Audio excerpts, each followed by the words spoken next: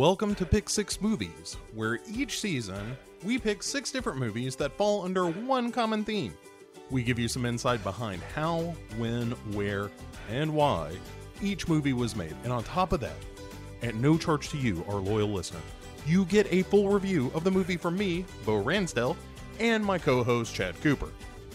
We have made it to Season 6, and 6 rhymes with sex. So that's what we're doing this season, people. That's right, turn out the lights, light some candles, put on some music, pour yourself that glass of wine. We're going all the way back to 2015 for a decidedly unsexy start to our sexy season, the film adaptation of 50 Shades of Grey. The naughty movie that had all the ladies clutching their pearls is now a major motion picture, and it is abysmal. Enough out of me, let's set the mood, and here to do just that is my pal Chad. Ladies and gentlemen, welcome to 50 Shades of Grey. This is not a new story. We've seen it time and time again. Older man meets younger woman, there's an instant connection, and it leads to a complicated relationship. She enlightens him, he enlightens her. Youth meets maturity, innocence, and experience. And to highlight one example of this, we really should travel back in time to 1895, where Samuel L. Clemens, better known as Mark Twain, was introduced to a 14-year-old woman who was both deaf and blind.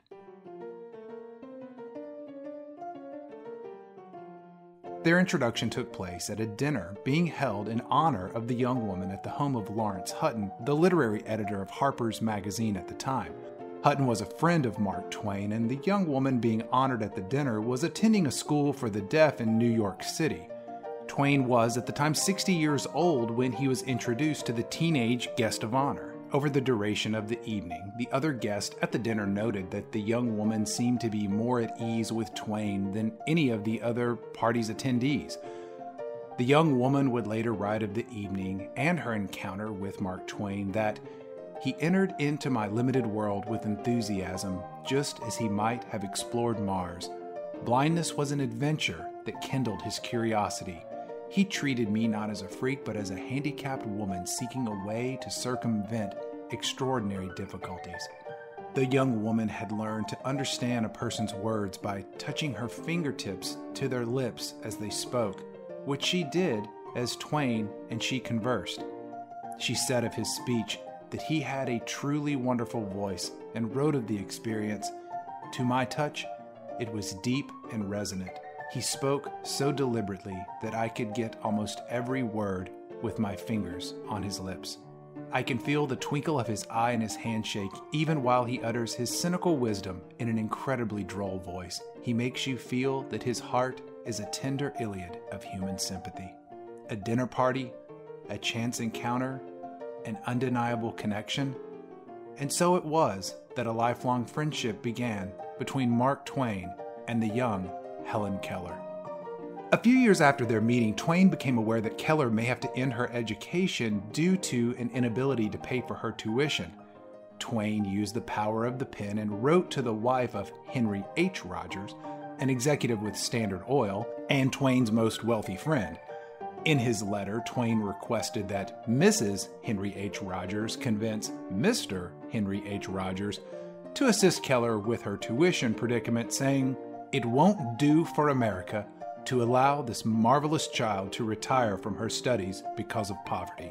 And with that letter, Keller's education at Harvard's sister college, Radcliffe, was paid for, allowing her to become the first deaf and blind student to earn a bachelor's degree.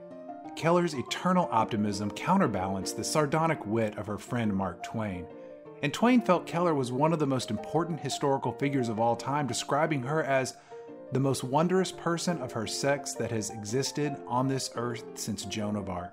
The two friends exchanged letters over the years, and in 1903, Twain wrote to his friend addressing an accusation of plagiarism that was made against Keller. A short story that Keller had written titled The Frost King was accused of being curiously similar to Margaret Canby's Frost Fairies. Keller was ultimately acquitted of the plagiarism charges, but the accusation of wrongdoing left a mark on Keller that really lasted for years. In his letter to Keller, Twain shared his thoughts on the creative process and what he saw as the myth of originality. Twain wrote, "Oh dear me, how unspeakably funny and owlishly idiotic and grotesque was that plagiarism farce. As if there was much of anything in human utterance, oral or written, except plagiarism. The kernel, the soul, let us go further and say the substance, the bulk, the actual and valuable material of all human utterances is plagiarism. For substantially all ideas are secondhand." And you know what? Mark Twain is right. Everyone who creates something unique is inspired by something someone else did or said. People inspire people through words and deeds, therefore rendering pure originality, as Mark Twain called it, a myth. A strong-willed woman, an independent man of means, a most unexpected relationship, and a story inspired by another writer's success. Mrs. Helen Keller, Mr. Mark Twain, may I please introduce you to Miss Anastasia Steele and Mr. Christian Grey. 50 Shades of Grey was created from the most unlikely of places, the Twilight novels. You know, the whole saga of the misunderstood Bella who is mysteriously drawn to the handsome Edward, and then eventually she learns that Edward is a member of a vampire family that doesn't drink human blood, but instead they drink animal blood, and Bella and Edward, well, they fall in love, while James, this other vampire from this other coven, he tried to kill Bella, but Edward and the other Cullens defended Bella, and she gets away and goes to Phoenix, where she's tricked into confronting James, who tries to kill her, but then Edward rescues her, and that all happened just in the first book. You know what? Let me start again. Stephenie Meyer is the author of the wildly successful Twilight novel series. Meyer released one Twilight novel each year from 2005 through 2008 for a total of 4 books.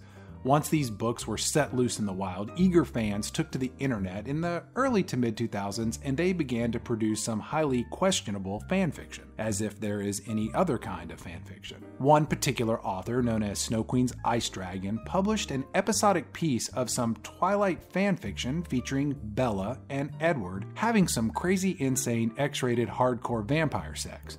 Not that there's any other kind of sex for vampires to have. Some readers of Snow Queen's Ice Dragon's reimagination of Bella and Edward's physical relationship started posting their comments, voicing their opinions, on the graphic gettings of it on of these two literary icons. These comments led Snow Queen's Ice Dragon to remove these works from fanfiction sites and publish them on a separate site, 50shades.com, under the author's real pen name, E.L. James, short for the author's full name, Erica Leonard James. E.L. James was born in 1963 and was brought up in Buckinghamshire, England. After graduating from college, she took a job as a studio manager's assistant at the National Film and Television School in Beaconsfield. She got married, had 2 sons, and was living a pretty normal life. That was until 2008, when E.L. James went to the movies to see Twilight. Let's just say that Twilight lit something inside of E.L. James, so much so that she became quite involved with the Twilight novels. She reportedly devoured all of the available Twilight novels multiple times over a few days, and then she decided to write her own book, a book that would be an original sequel to the Twilight novels. Starting in January of 2009, E.L. James wrote not 1 but 2 novels by the end of summer of the same year. She was inspired by other fan fiction and began publishing her work as a novel on the increasingly popular e-readers, such as the Amazon Kindle and the now obsolete Nook e-reader, which was sold by the now obsolete Barnes & Noble bookstores. The popularity of Snow Queen's Ice Dragon Twilight fanfiction inspired E.L. James to rework her current pieces of fanfiction and present them with alternate protagonists. This new piece of fanfiction was called Master of the Universe. No, it's not that one. Different one. And it featured 2 new principal characters, a young female heroine, Anastasia Steele, and a rich, handsome, successful businessman, Christian Grey. This new series reworked some of E.L. James' existing material, and it underwent a transformation from one novel into a trilogy. The first installment was titled 50 Shades of Grey and was released much like her previous work as an ebook in May of 2011. The second volume, 50 Shades Darker, came out a few months later, and the final installment, 50 Shades Free, appeared in January of 2012. And with limited marketing and a whole lot of middle-aged married women word of mouth, this series exploded in popularity, leading it to be classified as mommy porn by TV reporters that should be ashamed of themselves for calling it that. But it wasn't just moms digging the sexy goings-on of these books. Teenagers, college-age women, and I'm sure some senior citizens in assisted living facilities that could figure out how to make a Kindle turn on got a little hot under the polyester nightgown collar too. And it was the popularity of e-readers and the ease by which one could anonymously purchase the book that really helped to skyrocket its popularity. Originally, it wasn't even an option to pick up a physical copy in a store and shamefully take it up to the counter and lie about how you're buying it as a gag gift for a bridal shower for your friend Bethany, who just loves this kind of thing. You couldn't do that until Vintage Books picked it up and actually published it about a year after its initial digital release. And at this point, the pop culture popularity of 50 Shades was undeniable. By August of 2012, Amazon UK announced that it had sold more copies of the 50 Shades trilogy than it had the entire Harry Potter series combined, putting E.L. James ahead of J.K. Rowling as Britain's best-selling author.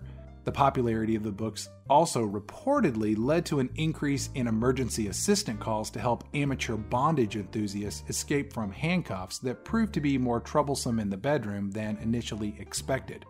50 Shades, Anastasia, Christian, British people handcuffed to bedpost? This was truly a cultural phenomenon. And nobody was more surprised by the success of the 50 Shades books than the author herself. E.L. James described the 50 Shades trilogy as her midlife crisis. She said that she just took all of her fantasies and put them down on the page. A little over 2 years after the initial digital release of her first book, E.L. James topped the Forbes list of highest-earning authors with a reported income of $95 million, which included $5 million for the film rights of 50 Shades of Grey. The popularity of these novels and the sexual nature of the content was a match made in Hollywood heaven. Multiple studios were all itching to be the one to bring the erotic goodness to the silver screen: Sony, Paramount, Warner Brothers, all the usual suspects. But it was Universal Pictures and Focus Features that got the rights to make the films.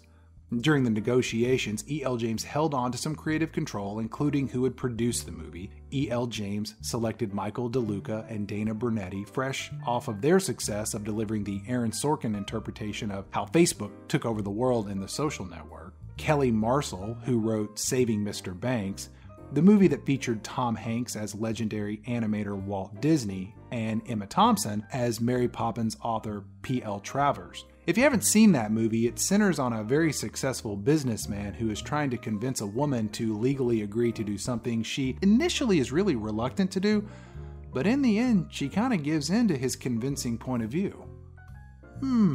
Interesting. Next, the movie needed a director. Originally, they wanted Joe Wright, who had helmed Pride and Prejudice, but scheduling conflicts made him unavailable. Other directors were considered, including Patty Jenkins, who had directed Charlize Theron in Monster and would later go on to direct Wonder Woman. Bill Condon, who directed the first 2 Twilight movies, was considered.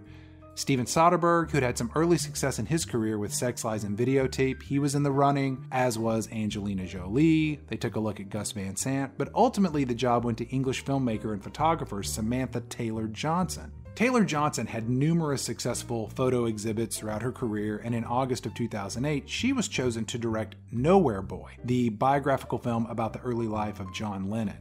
Taylor Johnson said that she drew on other erotic films for inspiration, including 9.5 Weeks, The Last Tango in Paris, and Blue is the Warmest Color, to really help guide the tone of the adaptation of 50 Shades of Grey. Taylor Johnson completed the film and was the most obvious choice to return for the film sequel, but Taylor Johnson walked away from the franchise due to creative differences with the book's author, E.L. James. Johnson later publicly said that she regretted directing the first film, but, hey, we all got regrets, right? With a director in place, well, for the first movie anyway, and a writer adapting the novel to the screenplay, the movie needed its 2 leads, Anastasia and Christian. Originally, it was reported that Twilight star Robert Pattinson had been E.L. James's first choice for the role of Christian Grey. Well, duh. But ultimately, the idea of Pattinson and his Twilight co-star Kristen Stewart in the film would have been, quote, weird, end quote. After some examination of various actors and actresses, it was announced by E.L. James herself on September 2nd, 2013, that Charlie Hunnam was cast as Christian Grey and Dakota Johnson would play Anastasia Steele. But then Hunnam dropped out unexpectedly because he was working on the FX biker gang drama series Sons of Anarchy, and he had also promised Guillermo del Toro that he would appear in his gothic romance feature Crimson Peak. And so the role of Christian Grey was recast and the part was given to James Dornan. James Dornan is an actor / model / musician from Northern Ireland. Well, if that isn't the whole package. He's most recognizable to American audiences as Sheriff Graham Humphrey on the ABC series Once Upon a Time, which features a lot of storybook characters getting to all sort of mischievous adult happenings. If you never saw the show, just think Shrek meets Melrose Place. Dakota Johnson was more well known as the daughter of actress Melanie Griffith and actor Don Johnson. Dakota Johnson had a career that involved modeling and some acting with bit parts in movies and TV here and there, but it was her casting as Anastasia Steele in 50 Shades of Grey that really put her in the spotlight. Some fans of the book 50 Shades of Grey were filled with passionate, seething hatred of the movie's casting choices. There were online petitions calling for film producers to change the casting, especially of Christian Grey. But ultimately, the movie makers ignored the cries of all these self-righteous, opinionated crazy people and just made their own movie. Production began in December of 2013 and wrapped up a few months later in February of 2014, with the majority of the movie shot in the Gastown district of Vancouver, Canada. Halfway through production, and more than a year before the film's release, Universal displayed posters with a silhouette of the film's male lead accompanied by the phrase, "Mr. Grey will see you now." A few weeks later, on Valentine's Day, the studio released the first photo of Dakota Johnson as Anastasia Steele, and 4 months later, an official image of Dornan as Christian Grey was released on the film's official Twitter account. Following the viral grassroots success of the original book's marketing, the promotion of the movie relied heavily on the usage of social media and word of mouth, especially from high-profile influencers including Beyoncé, who debuted a teaser for the trailer on her Instagram account 5 days before the trailer's official release. 200 days before the movie actually hit theaters, a full trailer featuring an updated version of Beyoncé's song Crazy in Love was released. The trailer for the movie was viewed on YouTube over 36 million times in its first week of release. The trailer accumulated over 100 million views in its first week of release through different channels and websites, becoming the biggest trailer ever released in history. And by the time the movie was ready for its official release, the trailer was viewed over 193 million times on YouTube alone. 50 Shades of Grey was released on February 13, 2015, and the marketing team worked hard to let audiences know that it was okay to come see the movie in theaters. Opening it over Valentine's Day gave the movie a romantic edge. It was a couples event, or a movie for girlfriends to go see together as a group outing. The source material led many to believe that the movie would receive an NC-17 rating, greatly impacting the film's audience reach, as some theater chains refused to distribute films with an NC-17 rating. But the movie ended up with an R rating based on, quote, strong sexual content including dialogue, some unusual behavior, and graphic nudity in language. I like the part about some unusual behavior. Anti-pornography watchdog group and founders of the No Fun Club, Morality and Media, argued that the film's R rating severely undermines the violent themes in the film and does not adequately inform parents and patrons of the film's content. They also felt that the MPAA was encouraging sexual violence by letting the film slide by without an NC-17 rating. But let's be honest, weren't nobody accidentally making their way into this movie without knowing what they were getting in for when those lights went down. But that didn't stop the protests and online petitions and threats to boycott movie theaters, and all this negative reaction to the movie did exactly what protesters wanted. It stopped the movie from being released. I'm kidding. Despite all of these efforts to stop the movie from coming out, somehow or another, it came just the same. And where did it come? Well, it came in the movie theaters. 50 Shades of Grey opened as the #1 movie in the United States, and it ultimately raked in $166 million domestically and a whopping $571 million worldwide against a budget of $40 million. At the end of its theatrical run, 50 Shades of Grey was the 4th highest grossing R-rated film of all time, behind The Hangover Part 2, The Passion of the Christ, and The Matrix Reloaded. All of these movies features characters getting beaten, yet for very different reasons. Interesting. Not only did 50 Shades of Grey clean up at the box office, the movie received high critical praise from fans and critics alike. I'm kidding again, the movie received pretty much nothing but negative reviews citing the acting, the screenplay, the pacing, pretty much everything about the movie was called out for being terrible. Some critics did say that the movie was better than the source material. Moira McDonald of the Seattle Times said in her review that, quote, 50 Shades of Grey the movie, for the record, is not quite as bad as 50 Shades of Grey the book, but that's not saying much, end quote. And there were inevitable comparisons of 50 Shades of Grey and 9.5 Weeks and Secretary, as they all focus, in one way or another, on a sadomasochistic affair. But these mostly came from cinema eggheads getting all high and mighty with their snooty movie opinions. What about all those fans of mommy porn? What did they think? Well, some liked it, some didn't. And that's how it goes with adaptations of novels to the silver screen. The screenwriters, the directors, the actors, they all work hard to deliver an accurate interpretation of the source material, and as often the case, they subjectively get some things right and some things wrong. It's impossible to capture a universal interpretation of literary icons that truly match the mental images that each reader has within their own imagination. And what about 50 Shades of Grey? Is the movie more accurate than not to the literary source material? Was the casting aligned with the author's vision? What would Mark Twain and Helen Keller think about this movie if they had seen it? Or in her case, if she'd been able to see it, or even hear it for that matter. You know what? Let's get Bo in here and let's sort this whole thing out. Ladies and gentlemen, doms and subs. Oh boy, it's 50 Shades of Grey.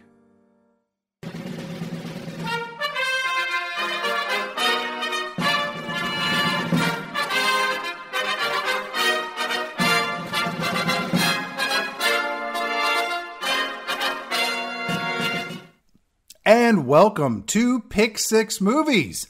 I am Chad Cooper here with my super sexy co-host, Mr. Bo Ransdell. Bo, how are you this evening? Oh, I'm feeling sexy, Chad. Nothing sexier than this movie. We always say this evening. We tend to record these at night. You may be listening to this episode in the morning or the afternoon. So good morning, good afternoon, good evening, and good night, just in case we don't see you later. I'm sticking to my guns. If you're listening to this on a treadmill at 10 a.m., turn this shit off. You wait until the sun goes down. You pour yourself a glass of Chardonnay and you relax because it's sexy time. In fact, I think there's fair warning to be given here because I know we've gotten a lot of feedback from people listening to the show saying that they kind of use the show as a bit of a babysitter. You know, it's you plop the kids down in front of the radio or podcast player of your choice. You throw on some Swamp Thing. There's some funny voices. The kids laugh. Everybody has a good time. Not this season, no. Parents. You put the kids to bed because things is getting sexy. And let me also say, for anyone who stumbled across this season's theme is you can do it. And it's not a motivational season, unless your motivation is you're wanting to have sex with someone. And in that case, you can do it. Yeah, it's it. You were doing a little hubba.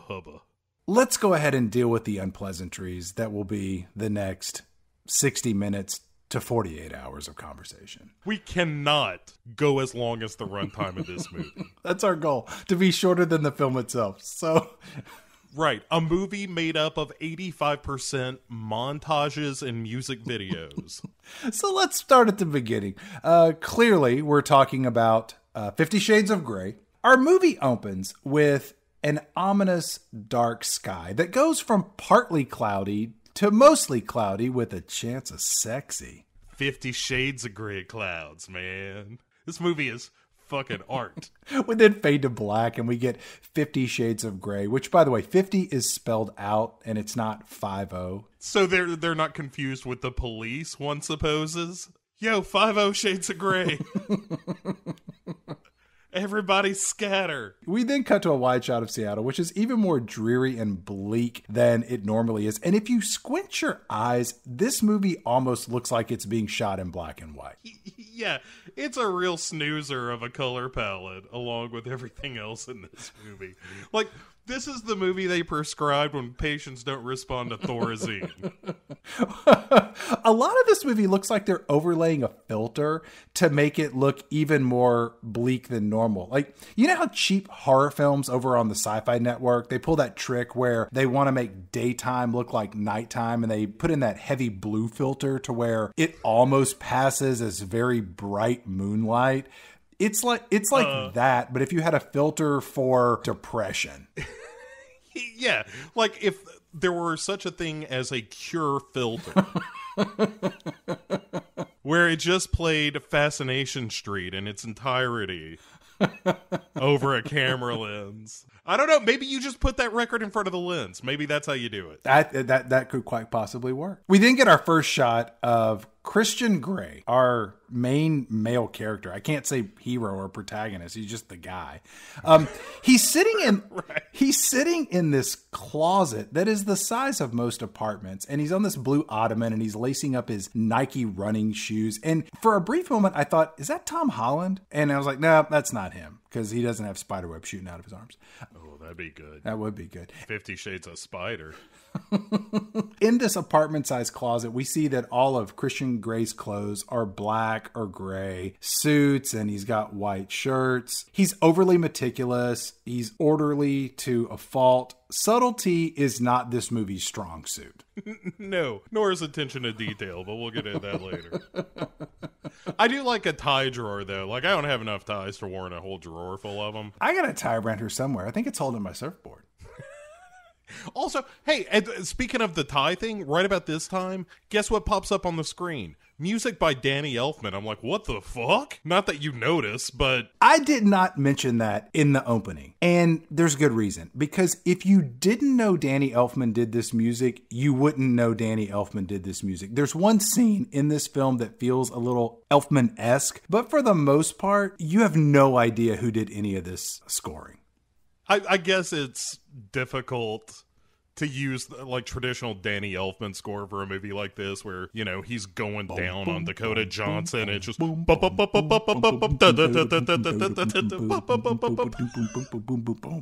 your ass. Yeah, it's a little too Seussian.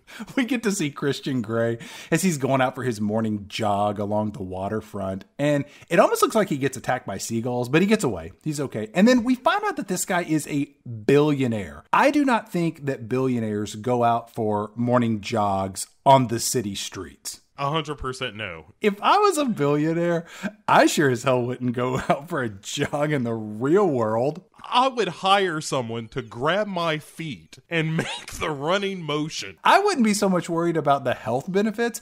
I would be more concerned about being victim of a Sao Paulo snatch and grab. I don't want to end up with a sack over my shoulders and a blackjack cracked up beside my forehead. Yeah, you're going to get gone like the Lindbergh baby. You go out on the streets like that alone. Where the fuck is Taylor when you need him? He should be jogging right beside you with an Uzi. Sorry, Mr. Grey, vagrant. We come back to Christian's apartment. He's getting dressed and he's wearing the clothes that I assume are the same things that he wears every single day. You know, gray or black suit, white shirt, blah, blah. For a living, what does he do? Telecommunications? That's his job or business? He's in the business of business, Chad. Is telecommunications the 21st century equivalent of being in advertising from the 80s and 90s? Or an architect? Yeah. Everybody was either an architect or they were in advertising. You say that, nobody asks any questions. Because I once worked for an advertising agency, or at least that's what I told my wife I did. She didn't ask any questions about that for 4 years. I just went to the bus station every day. Watch people get on and off. Where do they go? Where do they come from? Lunchtime. Where's the trash can? I hope someone threw out an egg salad sandwich today. During the opening, there's this montage of all this nonsense, and there's a cover of I Put a Spell on You, which was originally recorded by Screamin' Jay Hawkins, which, do you know why they called him Screamin' Jay Hawkins? Because he screamed? Well, he especially screamed when somebody was whipping his ass when he was having sex. Why use this sterile, and this is the whole problem with this movie, this sterile piano airy, I put a spell on you, why not play the Screamin' Jay Hawkins? That song makes me want to fuck. Because it's just like blues guitar and somebody going, oh, and you're like, God, get in there. And this is all, I put a spell on you. Oh, it's so terrible.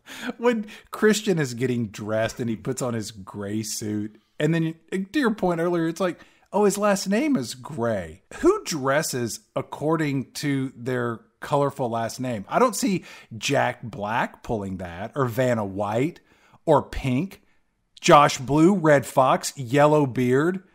None of this is dignified behavior. And I know what you're thinking. Mr. Green Jeans did it, but guess what? That wasn't his real name. Check and mate. Well done.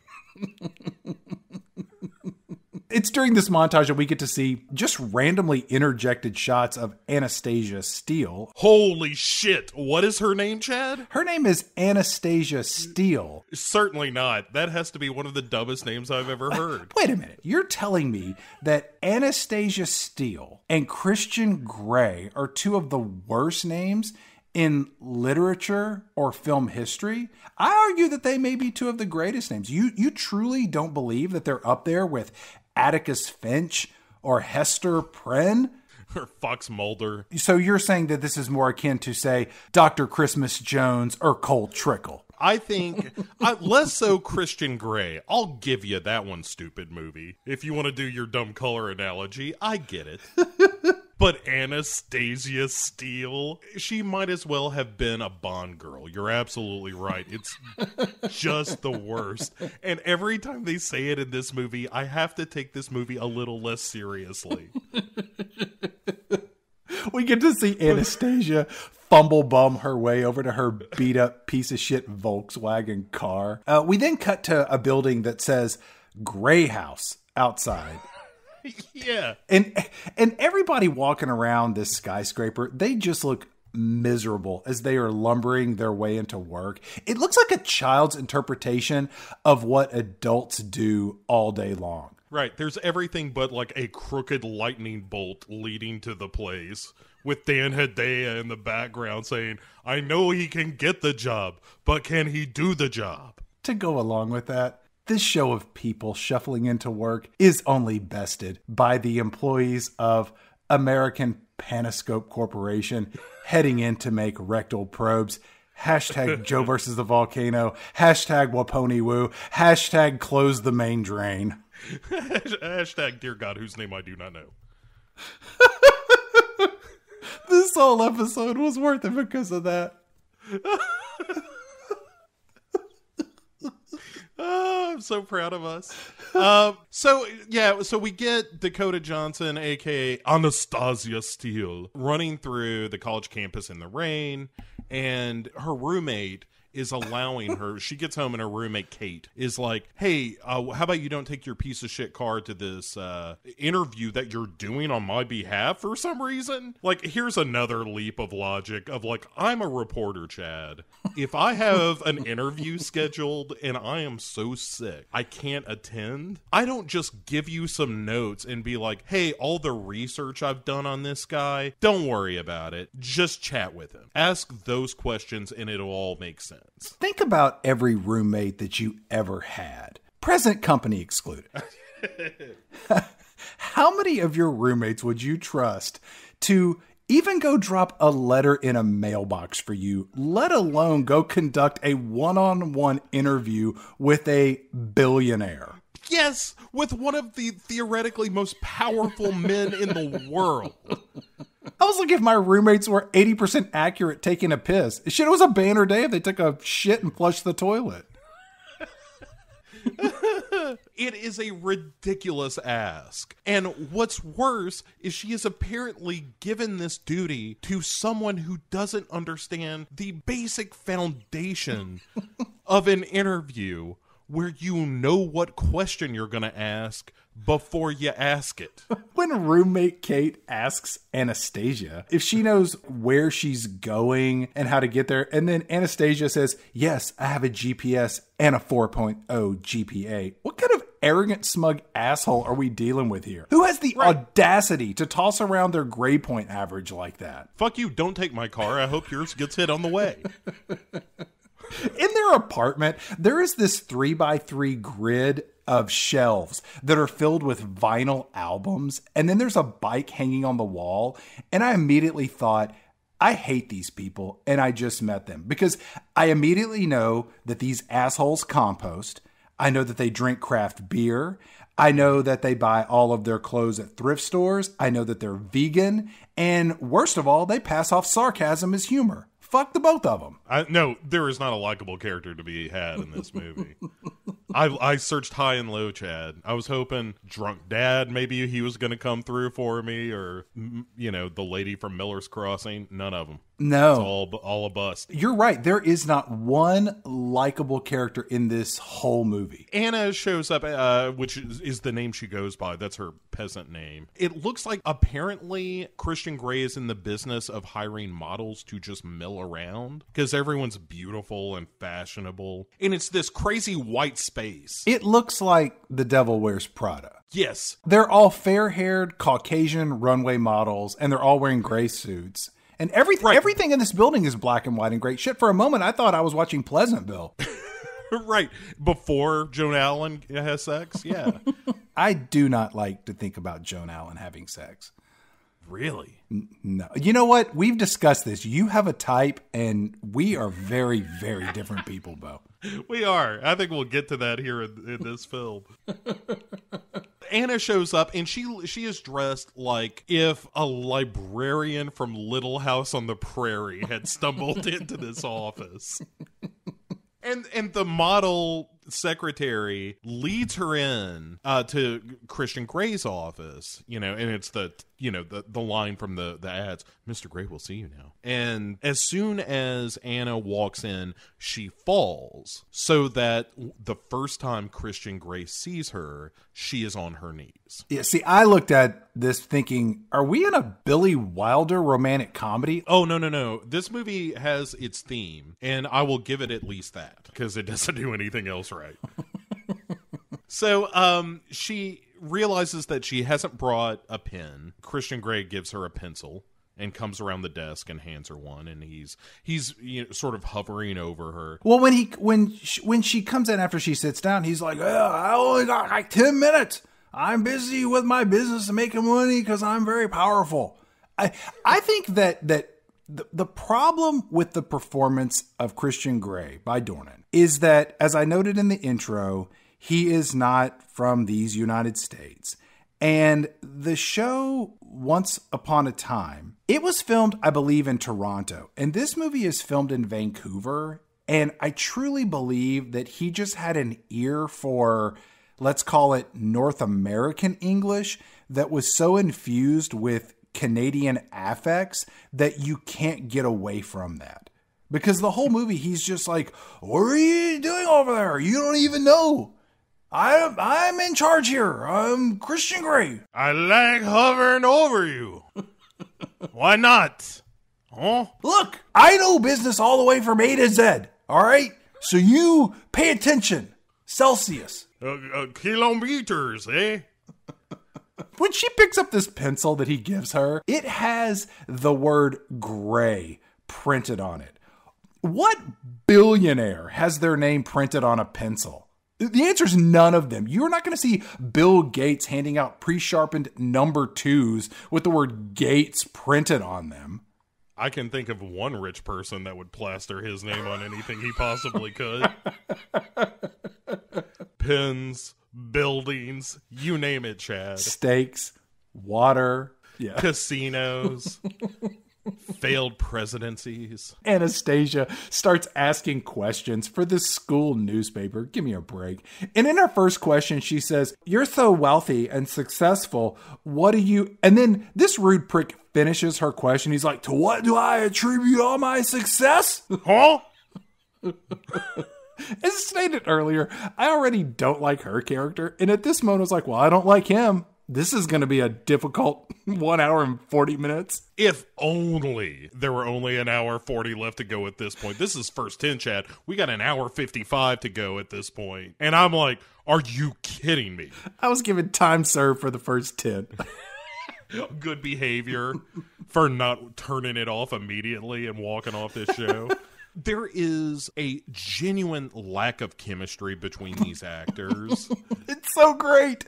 That is uncomfortable. By the time he gets around to flogging her and shit, I couldn't possibly be turned on by this because I'm starting to think about them as actors being uncomfortable in this scene, which is exactly what it looks like. Christian tells her, I've always been good with people and what motivates them. I'm good with art of the deal. I'm good at business. And Anastasia's like, well, maybe you're lucky. And at this point I was like, oh, so her character is going to be sort of this individual that doesn't put up with his overly controlling, arrogant bullshit. And I was like, oh, this could be interesting, but wrong. That does not happen at all. Look, there are good movies set in the world of, you know, dominance and submission and whatnot. This just isn't one of them. Like you referenced Secretary in the introduction. Secretary is a great movie, and it has all it's got its kinky side for sure, but it's very much about the relationship between these characters. Whereas this just feels like a stroke material, which is what it is. It's just like, oh, look, he's all sexy, and look how sexy she is, and what if they were sexy together? She asks a bunch of questions that nobody cares the answers to, but then her fourth question that just falls out of her mouth is, she was like, are you gay? It's like she didn't know this question was coming, which either one, she's lying, or two, she truly did not prepare for this interview at all, and she's just reading words off the paper in front of her. Let me give you option C, which is what I had in my notes, which is she mentally handicapped? Is it like a Ron Burgundy thing where no matter what's on the teleprompter, he just reads it? Like she just can't not read what's on the paper before her? There's no filter between the eyes and mouth? I think that you have inspired me to maybe watch this movie again. Filtering it through the idea that she is mentally handicapped in some capacity, the way that Charlize Theron's character was on Arrested Development, gives a whole new dimension to what's going on in this film that may arguably be better. This is just the other sister with nipple clamps. I stand by that.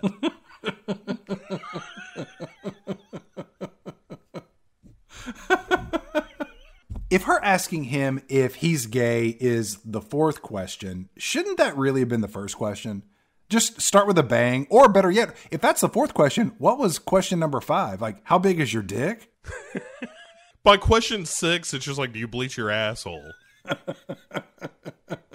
And then following this, we get this ribald tete-a-tete with Anastasia talking about being curious. And there's some knowing glances about what, who knows, who cares. I mean, arguably, he's just a sexual predator. And we find out later that he's been like all whipped and fucked when he was a kid, so he was raised this way or something. I'm not sure sort of how to reconcile all of that. Well, in the movie raises the question. He actually says at one point in this film, well, I can't tell you about what happened to me. And then the movie fucking ends before he does. It's a trilogy. You got to come back for part 2 and 3. We'll get into that later, but you can just go right ahead and fuck yourself on that one. Christian tells Anastasia, hey, why don't you ask me something that you want to know? And Anastasia's like, you've said that some people know you well. Why don't I think that that's not true? Well, that's not a good question, you know? I mean, that's more about you than me. This life-size Barbie doll comes in and she's like, Mr. Gray, you asked me to come in and throw out this street urchin in 10 minutes and I'm here with security as you instructed. And Christian's just like, oh! He's like, you get out of here. This is my friend. I'm making business. Get out of here. Get out of here. And at this point, Christian asks Anastasia, hey, so is it Charlotte Bronte or Jane Austen or Thomas Hardy that made you fall in love with literature? And she's like, it was Nicholas Sparks. Have you read The Notebook? He's my favorite. And let's be honest, even if it were one of those three, which of course it turns out to be Thomas Hardy because that's the most melodramatic of the three, it's like, those are your inspirations? The most pop culture? Fine, fuck it. I mean, why get upset over this little detail, I suppose? But just when they listed those names, I jotted down those authors in my notes of like, Thomas Hardy, Charlotte Bronte, or Jane Austen. They're all kind of the same author, just Thomas Hardy's a little more depressing. What about Shakespeare? What about Blake? Fuck you. So, as Anastasia leaves, Christian Five-Finger discounts this page of questions that her... Yoink! He does. He gives it a good old-fashioned yoink. I loved it. She leaves, and she's a real dum-dum, so she doesn't notice. And these two say goodbye in the elevator, which it's a bit of a framing device that they repeat in this film. And as the doors close, she says Christian, and he says Anastasia. And jumping to the end, that's how the movie ends, because it's just the worst. Because this movie is terrible. It's got the classical structure of your RoboCops. Then she goes outside to get rained on because she's a sensualist, Chad. I just want to experience life. I just want to let my hair down. I don't know what I want to do. That was so intense. I've got a liberal arts degree almost, and that guy was really something. He is intense. I cannot get to a latte fast enough. She goes back to her apartment with Kate, and Kate has gotten an email with all the answers to the questions on the page. Yeah, Kate's not sick anymore. All that explosive diarrhea dried up, or whatever was wrong with her. What? Yeah, thanks for doing my job for me. Now let me reap the rewards, sucker. Do you need me to go get some cleaning supplies and maybe do the bathroom? We didn't mention this earlier. She didn't just drive downtown to go do this. This is in Seattle, and there's a moment where they show a highway sign of how many miles away. And it's like, Seattle's like 90 miles away. I mean, so she drove an hour and a half to the big city and then an hour and a half back to Collegeville, USA, or wherever the hell they are. Like, this was a trek. You're 100% right. And it's just, I feel better now. Thanks for doing that for me, dummy. I mean, Anna. Anastasia goes into the kitchen and she starts making a sandwich. And then these two start dishing about how cute Christian Grey is. Like he's the new bartender down at Finnegan O'Gill's Irish pub. This guy is a billionaire. And these two are yakking it up like either one of them have a chance with this guy. Which, look, we know that later on one of them's going to get whip fucked, in this sex dungeon. But they don't know that now. They have no chance of hooking up with this guy. Also, Anna, as it turns out, spoilers, is a virgin at this point, and like her launch pad into sexuality is going to be a Playboy billionaire. I mean, do you want that to be your first time? I don't want that to be my 8th time. It's a fucking lot of pressure. That guy has had exotic sex, from all over the world. I've never had sex in her shoes.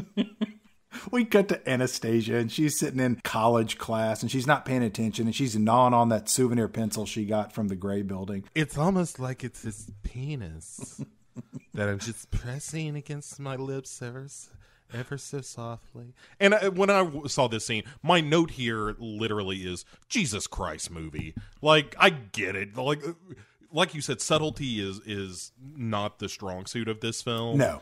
But she might as well have just had a dildo poking her cheek out as she went down on it in class. Oh, Christian. Huh? Class? Sorry. Thomas Hardy. You'll be writing your thesis paper on Moby Dick. Oh, what did you say? Oh, I was just thinking of it. I was just thinking Christian might have a Moby Dick. That's symbolism.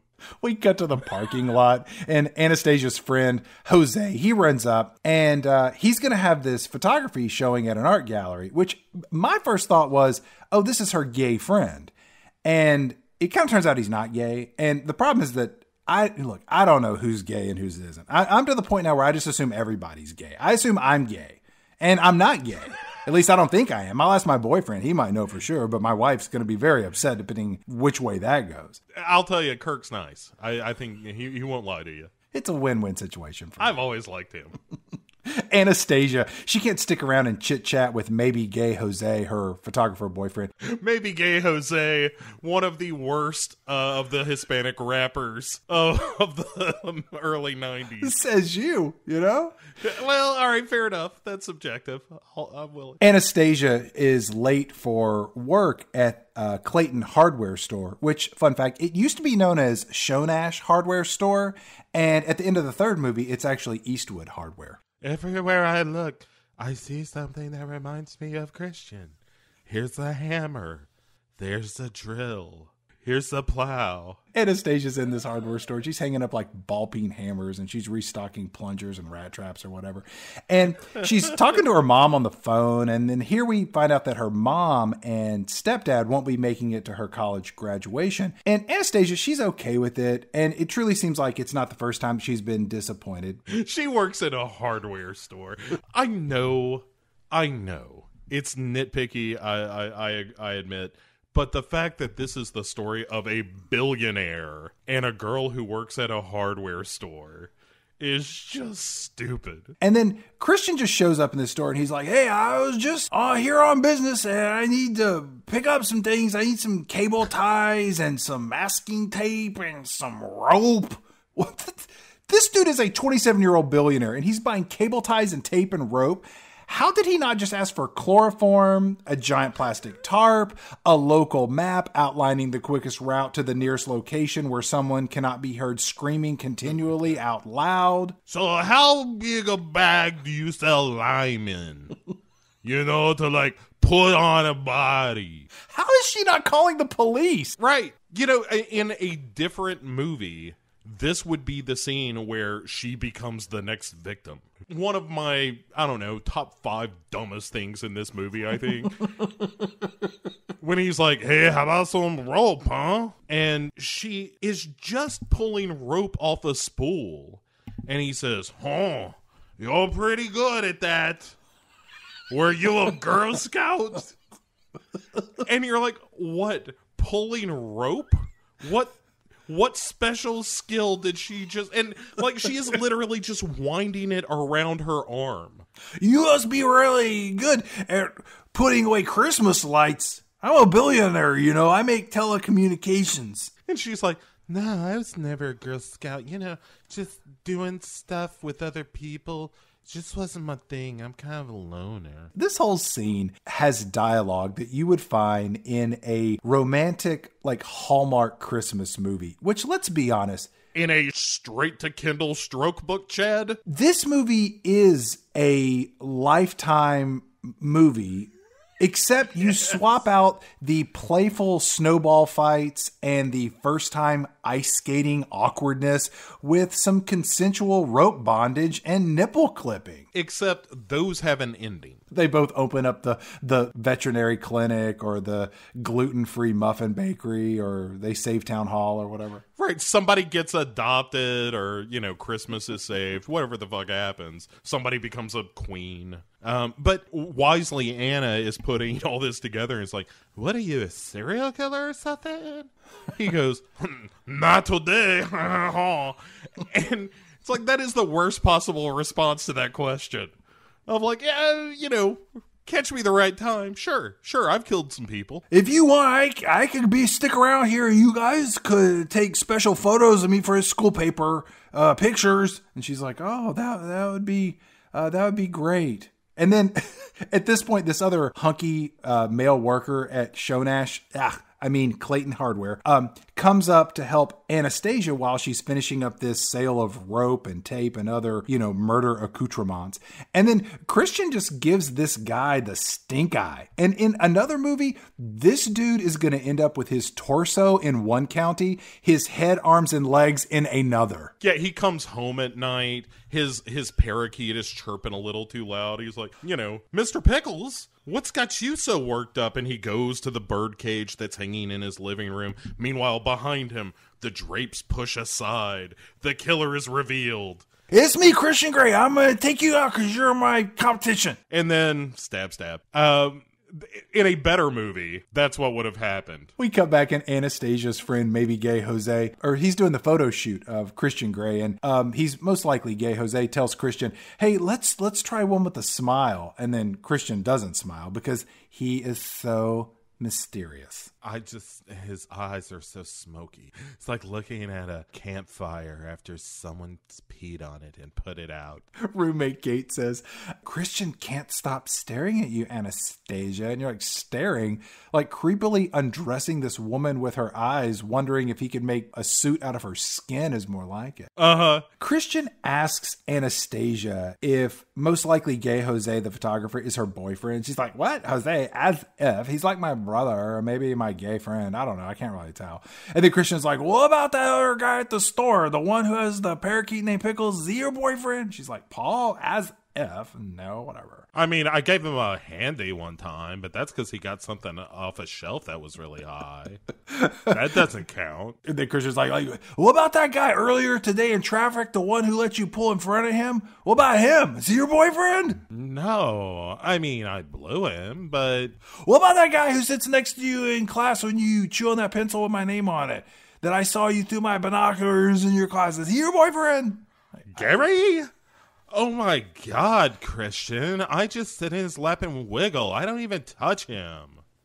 These two ding-dongs go for coffee, and Christian pours her a cup of Joe, and then he unwraps her a muffin, which normally something like this may be viewed as considerate or romantic for a first date, but then Christian ruins it when he demands, eat it! You know, I'm used to getting my own way, Anastasia. I'm 27-year-old billionaire. I get what I want. Eat that muffin. It's bread. It'll make you go poopies later. Yeah, and this is also, for the record, for those keeping up with the story, and by the way, don't. But this is one of the first scenes where Christian Grey says, "No, you want me to be all romantic, but no, I'm not romantic." And then he walks her out and is like, you know, hey, maybe you should just leave me alone. Then she almost gets hit by a bike because it's Canada, and it's the most polite hit and run you'll ever see, where there's a bell going off. Ring, ring, ring, ring. Get out of the way. I'm coming down the sidewalk. Anastasia, look out. I'll save your life. Here comes somebody with one of those little dogs in a basket. When he saves her life, things get all intimate, and he touches her face, and she closes her eyes, and he's like, I am not the man for you. You should steer clear of me. Which, under what circumstances can she steer clear of him? She is a 22-year-old English major who works in a hardware store. Under what circumstances do their paths cross? Oh, and he by no means leaves her alone. I mean, just immediately he starts fucking with her. It's like he knows the Dennis method from Always Sunny, where he's like, let's build her up, and this is the breaking her down point. But then he sends her a gift. Yeah, a package arrives at their apartment, and roommate Kate opens it up, and she reads off this literary quote that Anastasia finishes it, because remember, she's got a 4.0 GPA, and she can recite all quotes from all literature, and it's from Tess the D'Urbervilles. You know, fuck her. Anastasia opens up the package, and it's got a bunch of books in it, and they're all first editions from Christian, and roommate Kate, looks at her, and her face just says she has no idea what the term first edition means. No, I've got these on my Kindle. Why do I need these? These are stupid. Kate and Anastasia, they decide to go out and celebrate, I guess, completing their finals or something about college. Right. And they're there, and maybe gay Jose is there. And then Anastasia, she's a little drunk, and she has to go take a piss. So she drunk dials billionaire Christian Grey. Can you imagine any 22-year-old drunk college girl calling up this guy? It'd be like calling up Mark Zuckerberg or Dustin Diamond. Was Dustin Diamond a billionaire? How could he not be? He was in porn. Yeah. Well, you know what? That's true. And all porn stars are financially well off. The internet has done nothing to suck the money out of that industry. In this moment where Anna's drunk dialing Christian Grey, to your point, I could see that it could happen. It would just only happen once. Because in about, I don't know, say 37 minutes, she'll be sitting at her stool in the club, and there will be the of two silenced bullets exploding her brains all over Kate. And then she no longer is a problem for Christian Grey. When she drunk dials Christian Grey, he answers the phone. He's like, Anastasia, it's me, Christian Grey, you mysterious billionaire. And Anastasia's like, hey, I'm sending back your books because I already have them and mine are newer and yours are all crappy, so whatever. And then Christian immediately asks, like, Anastasia, where are you? And she's like, I'm standing in line to go pee. And he's like, hey, slow down, Anastasia. I want to hear all the details. You're going to go make pee-pee? Did that muffin I gave you earlier ever kick in? Look, I'm mysterious and I'm into some really weird stuff, all right? So I want to hear all about you making number onesies and number twosies, all right? Stay away from me, but also, can you take your phone in the restroom? Can I hear it? Anastasia hangs up on him, and Christian immediately calls back, and he's like, hey, where are you? I'm going to come get you. Don't bother trying to understand how I figured out where you are. I'm in telecommunications. I'm a billionaire. I can do all this stuff. And then, yeah. This is really one of those, hey, don't worry about it kind of moments in the movie. So Anastasia the timing of this next scene is really important. Anastasia takes her piss and then she immediately goes outside, and then maybe Gay Jose follows her outside and he gives her his jacket because it's cold and he's a gentleman who might be gay. And then most likely Gay Jose leans in for a kiss, and it turns out that he's maybe not Gay Jose. And she's like, what are you doing? Why are you trying to kiss me? We've both been drinking. This is so weird. I've never seen this before. I'm a virgin. You don't know that yet.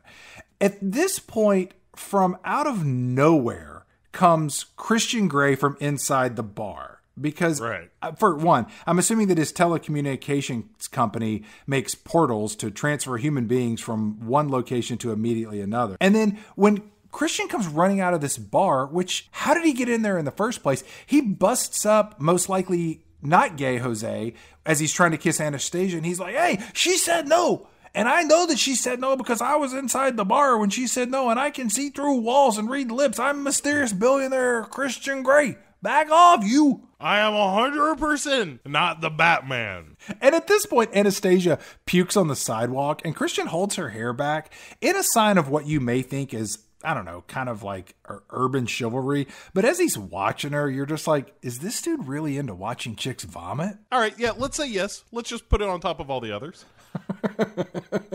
Inside, Kate, the roommate, is dancing with Christian Grey's brother, Elliot. That's my brother. He's inside. You didn't know there was more than one of us. Don't worry about it. He won't be in the movie much. The more that accent gets away from me, the more I like it. So then at that point, she's like, oh my goodness, I'm gonna faint. And she does, and Christian Grey catches her. My note here is, she is a terrible character in this movie. She has no agency at all. You know, you mentioned this earlier. It's not like the character was this, like, strong, independent woman that is giving as good as she gets, and the notion of the power exchange is about her being able to trust him and him being able to love her. No. Like, this is all fan fiction shit about fan fiction. Yes. There is a movie called The Duke of Burgundy. Have you ever seen it? I have not. Okay, very brief. It is a movie about a lesbian DS relationship. And it is fascinating. It is beautifully shot. It is complicated. It is absolutely incredible. It truly is like an artistic film. And there's very little like overt sexuality. It's just a very sensual movie, for lack of a better term.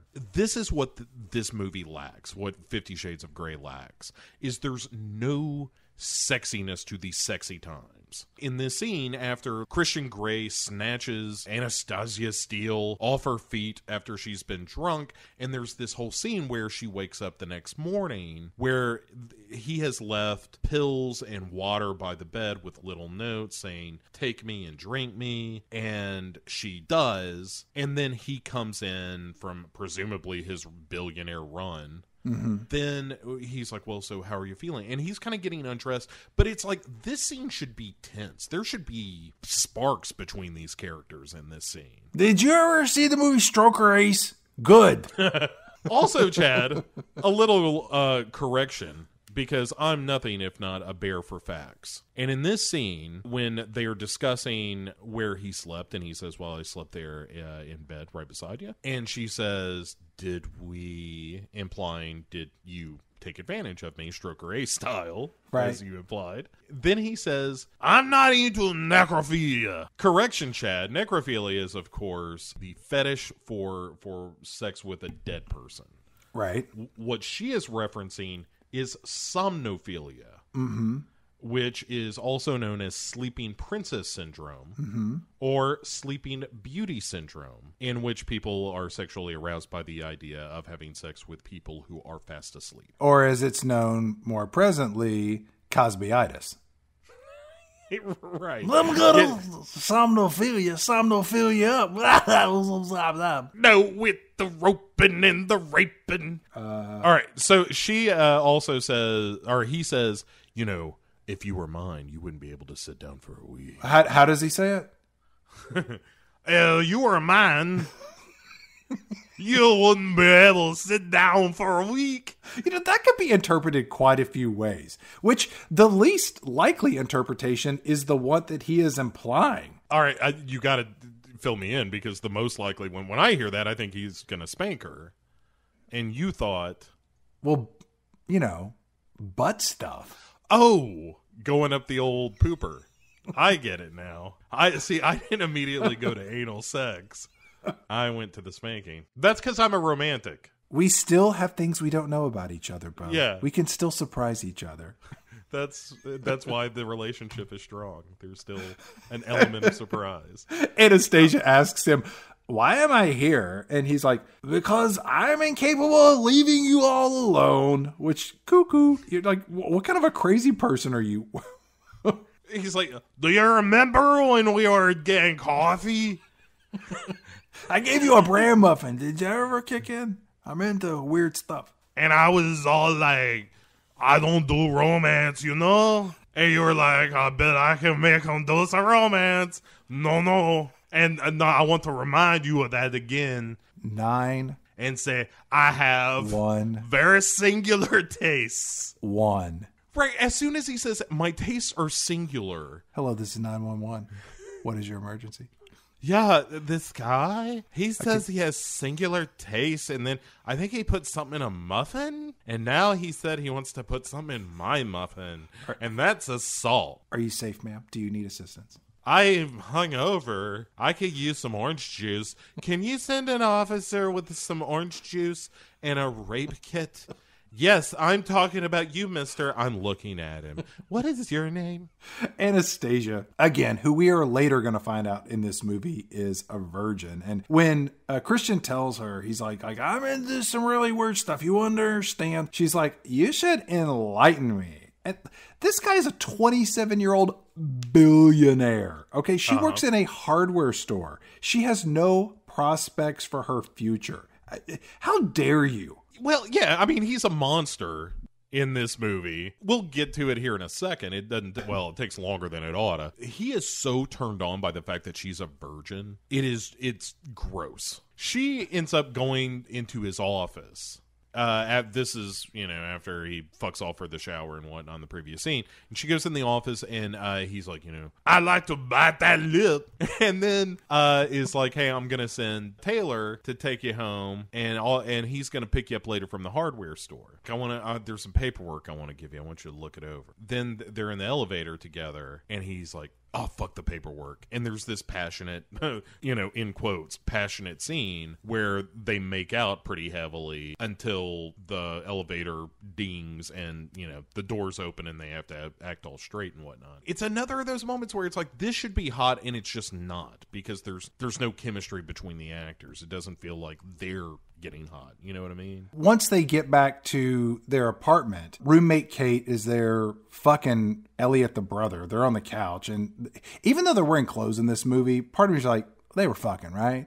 And then they come in and he's like, hey, what are you doing, Elliot? Quit fucking that strange girl. I'm here with a classy lady, Anastasia. And so they bolt out and they're gone.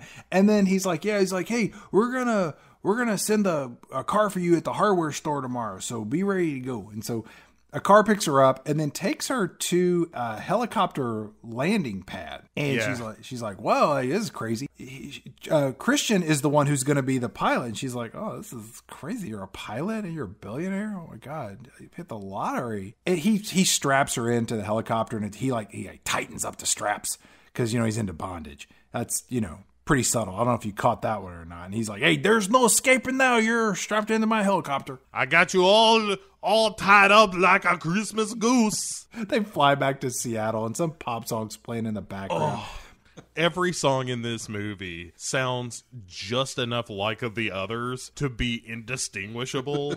And they're all vaguely bad. It's the music you would hear in Purgatory. Anastasia and Christian go to his giant apartment and there's opera music playing on the sound system, which who listens to opera besides opera singers? Nobody. It's just pretentious. Tom Hanks with a healthy dose of AIDS. Strike two. Oops.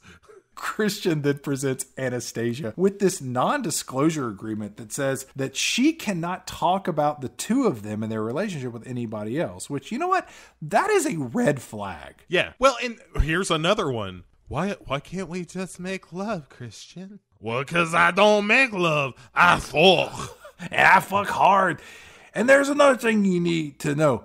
Come over here. I want to show you my playroom. And before you run screaming out of my luxurious apartment, there's a helicopter outside. I'll take you wherever you want to go. But I need to show you my sex dungeon. So come this way. So he takes her to the Red Room. Dude, this place looks like every lounge that you see in the corner of every bowling alley everywhere. Yeah.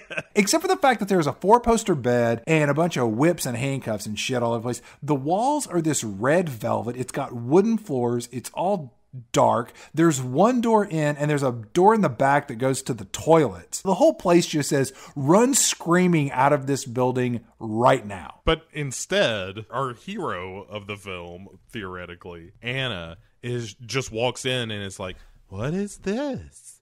And he's like, oh, that's a flogger. You hit people on the behind with it. And then she's like, what is this? And he's like, oh, that's a cane, for whipping. And, and then he's like, there are Wimdooslers and Scrimschlaglers and... Who builds this kind of a sex room for billionaire Playboy weirdos? Is that like some kind of niche architectural area of expertise? Do you have to seek out the best in the business to get this just right to kind of make your sex dungeon come to life? Well, there are people who do everything, Chad. Do you think there was a guy who was like, hey, Mr. Gray, this is going to be real nice. The walls are velour with a microfiber true coat.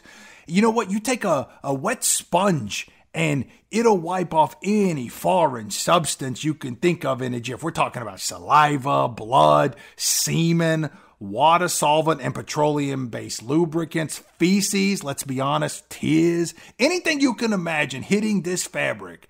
Boom, wet sponge, it's gone. I came across this when I was putting in Jim Henson's Fuck Dungeon. Turns out he had a friend at NASA that could pull a few strings. Jim Henson's Fuck Dungeon should be a band. Over here, they got this other little addition. On the outside, it looks like a regular piece of floorboard that's already scruffed up with fingernail scratches for authenticity. But right here, you lift it up.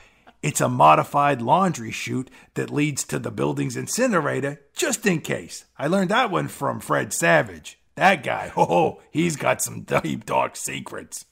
Let's just say there are some barrels in the basement. Now, I normally don't do this for my clients, but over here, the bedpost, they're specially coated with ground-up Viagra and equestrian prenatal vitamins. If you ever need a little bit of ba-ba-ba-boom, just lick the post, bingo bongo, there's lead in your pencil and a ringing in your ears. Thank Jimmy Carter for that little bit of inspiration. Back to our movie. Jimmy Carter.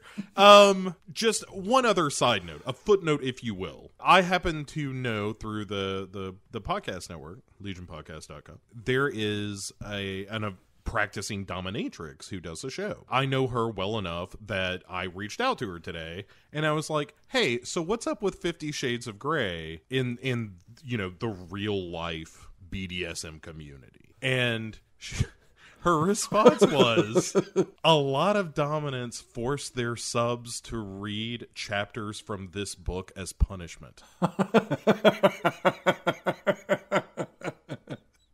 That's funny. That is very funny, I thought. But yes, it is just for the record, because I happen to know someone in that community. On her behalf, say, the community itself seems to be very much about the relationship and not the shit that you see in this movie. Just a note. But yeah, so he shows her his fuck dungeon. He's like, say something. What do you think about this fuck dungeon? Are you cool with this? And she's like, so do you beat people or do you let people beat you? And then Christian's like, hey, look, I'm a dom. I whip the shit out of women who agree to let me do this to them. And I'm gonna whip the shit out of you.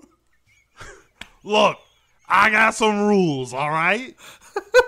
Now, you follow the rules, we got no problem. But you don't follow the rules, then you get whipped right down the bottom. And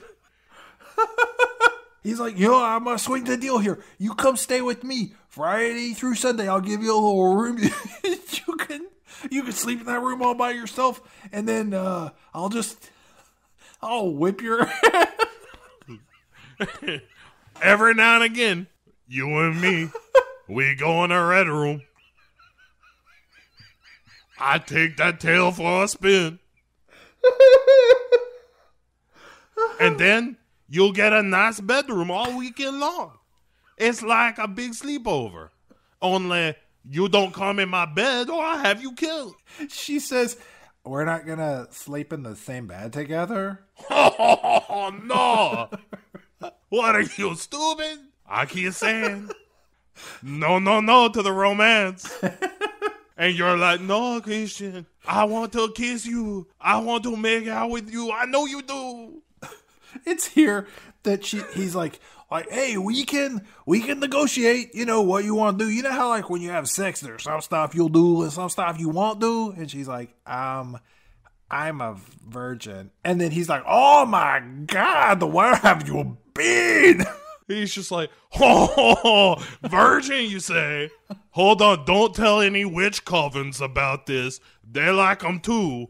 And then he immediately is like, oh, I'm going to have to rectify this situation. Which, when I hear rectify, I'm like, uh-oh, butt stuff. I wish I had a slide whistle for this show. I'll get one before the end of the season. So Christian takes Anastasia to one of his many bedrooms to have sex with her. In this scene, he pulls down her pants, and the backlighting of it, she has a lot of hair on her leg, specifically her upper thigh. She clearly was not expecting this to go down on the date. Or maybe she just shaves to her knees. I don't know what her grooming habits are.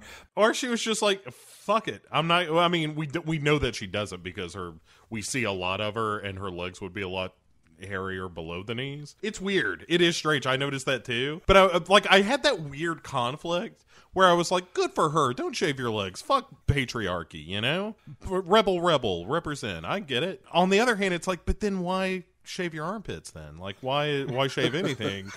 So I want to be on the side of whatever. Who the fuck knows? This movie confuses me, Chad, as a person. This scene is supposed to be all romantic with him undressing her, and he kisses her thighs, and he takes off her shirt, and then he takes off his shirt, and he's got all these scars on him. And I guess this is going to get explained in the other movies. I will never know, and I will happily go to my grave not knowing. Don't even tell us. Don't write in. Don't post nothing. Don't tell me how any of this ends. I don't care, and I don't need it in my brain.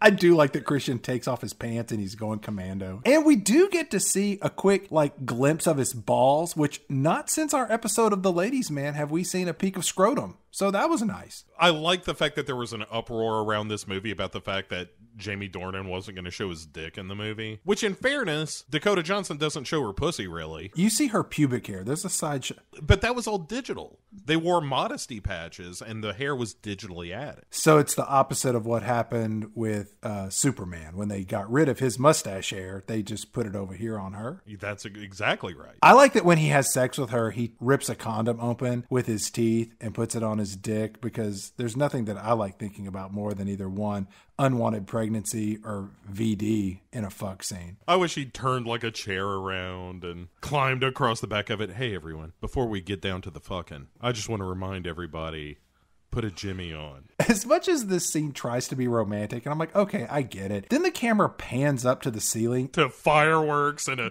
train going through a tunnel. Like, why aren't we seeing them fucking this scene? Again, I hate to sound like a pervert, but if we're doing a movie about fucking, then show some fucking. And this is just every sex scene you've ever seen in every movie with a hint of ball. I like when the camera pans up to the ceiling and you either see a mirror or a security camera dome. Yeah, it's all just being filmed. You can hear the whir of the camera. It's like Bob Crane is behind a one-way mirror. Really getting his jollies. I apologize for using a Bob Crane reference. Bob Crane, babe. Right behind the mirror. Cha-cha. We then get to see Christian Grey, and he's playing his grand piano in his giant apartment, which I was hoping he would be naked like Harvey Keitel in pretty much every movie he's in. But specifically, in the piano when he walked around rubbing his dick all over the keys. He had a no-dick clause, Jamie Dornan did. How on earth do you take this role and have a no-dick clause? You got to go in there dick swinging. You got to be your Ewan McGregor's, your Harvey Keitels. Somebody that's like, at the audition, just plonk right on the table and is like, here's my dick. Now, would you like to see me act? Before I say a word, this is what's going to be on camera. How do you feel about that? Because I feel good. I'm not going to lie to you. This movie's going to be in 3D, right? Well, it should be. All right? You know what that's going to add to the bottom line? Come on. You're going widescreen, right? You understand what I'm saying? Because of the size of my penis? You should get a wider aspect ratio. The next morning, Anastasia's making breakfast for Christian, like a normal couple. And then they go take a bath together, like a normal billionaire would do with his concubine. Until Christian says, so how about I tie you up and whip the shit out of you? And she's like, whoa, hey, slow down, Can I ask you a quick question? Uh-huh. What is the central conflict of this movie at this point? I do not know. I have that question for you later, so I'll ask it to you when it comes up. And my question is, what is the plot of this movie? Yeah. I mean, essentially it's girl hooks up with billionaire, then doesn't. Will she sign the contract or won't she? Who cares? Yeah, I have a point in the notes where I actually said, if the end of this movie is her decision of whether or not to sign the contract, this movie can go fuck itself. Because this is set up in the first, 20 minutes of the movie. The movie should be what happens after the contract is signed. No. They don't do anything like that. But that's the shit you want to see. I don't give a shit about them going back and forth about how they feel about getting down to some good fucking. Just get down to the good fucking. I like when he ties up her hands here and he's like, oh, I'm going to fuck you now because you're a little bit tied up. Not sex dungeon tied up, but just a little bit. And then who shows up? His mom, a.k.a. Marcia Gay Harden, which, look, man, if anybody could ruin sex, it's Marcia Gay Harden. You know what I thought in this scene? Miller's Crossing's a real good movie. After his mom comes in, Anastasia rolls down, and the mom's really happy to see that her son isn't gay because they tell us that the mother has never seen her son with a woman before. So that seems crazy. When Marcia Gay Harden showed up in this movie, I was like, man, maybe she'll just be a wacky enough character. Like, I'm just grasping at straws here. Like, give me somebody acting over the top. Give me that almost like Showgirls level of camp. At least from one character, so there's something to look forward to from scene to scene. But she's not. She's nothing. She is nothing like every other character in this movie. And like, she drops a line like about, hey, we're having a dinner for a sister who could give a shit about her, but we're having a dinner. So how about you come, Anna? And she's like, I'd love to. Is that okay, Christian? Should I be tied up at dinner? And he's like, shut the fuck up. then she calls Kate, and Kate's like, "Are you okay?" And she's like, "Listen, I'm just gonna hang out and fuck for a while. I just did that for the first time, and have you tried it? It's so good. Have you tried it?" Christian comes in and he says to Anastasia, "So are you going to sign this contract or not?" And she's like, "I don't know." And he says, "Well, let me show you your fancy bedroom." And she walks in. She's like, "How many women have ever stayed in this room?" And then Christian says, 15 women. Which doesn't include prostitutes or street urchins or humans that were gifted to me and slaves legally purchased in other countries where slavery is still legal or maybe just frowned upon. But you know what? Let's call it 15. 18. You know what? 15. 15 women. And for a weekend, there was a Randy Goat. But this is a long story, and it was just 48 hours. Hey, 60 hours. She asks, "So are we going to go on movies and go to dinner and dates and stuff like that?" And Christian immediately says, like, "No, we're not going to do that stuff. I'm going to like whip your ass and fuck you." Right. And she's like, I want us to like be reaching for popcorn at the same time. And then our fingers touch in the popcorn.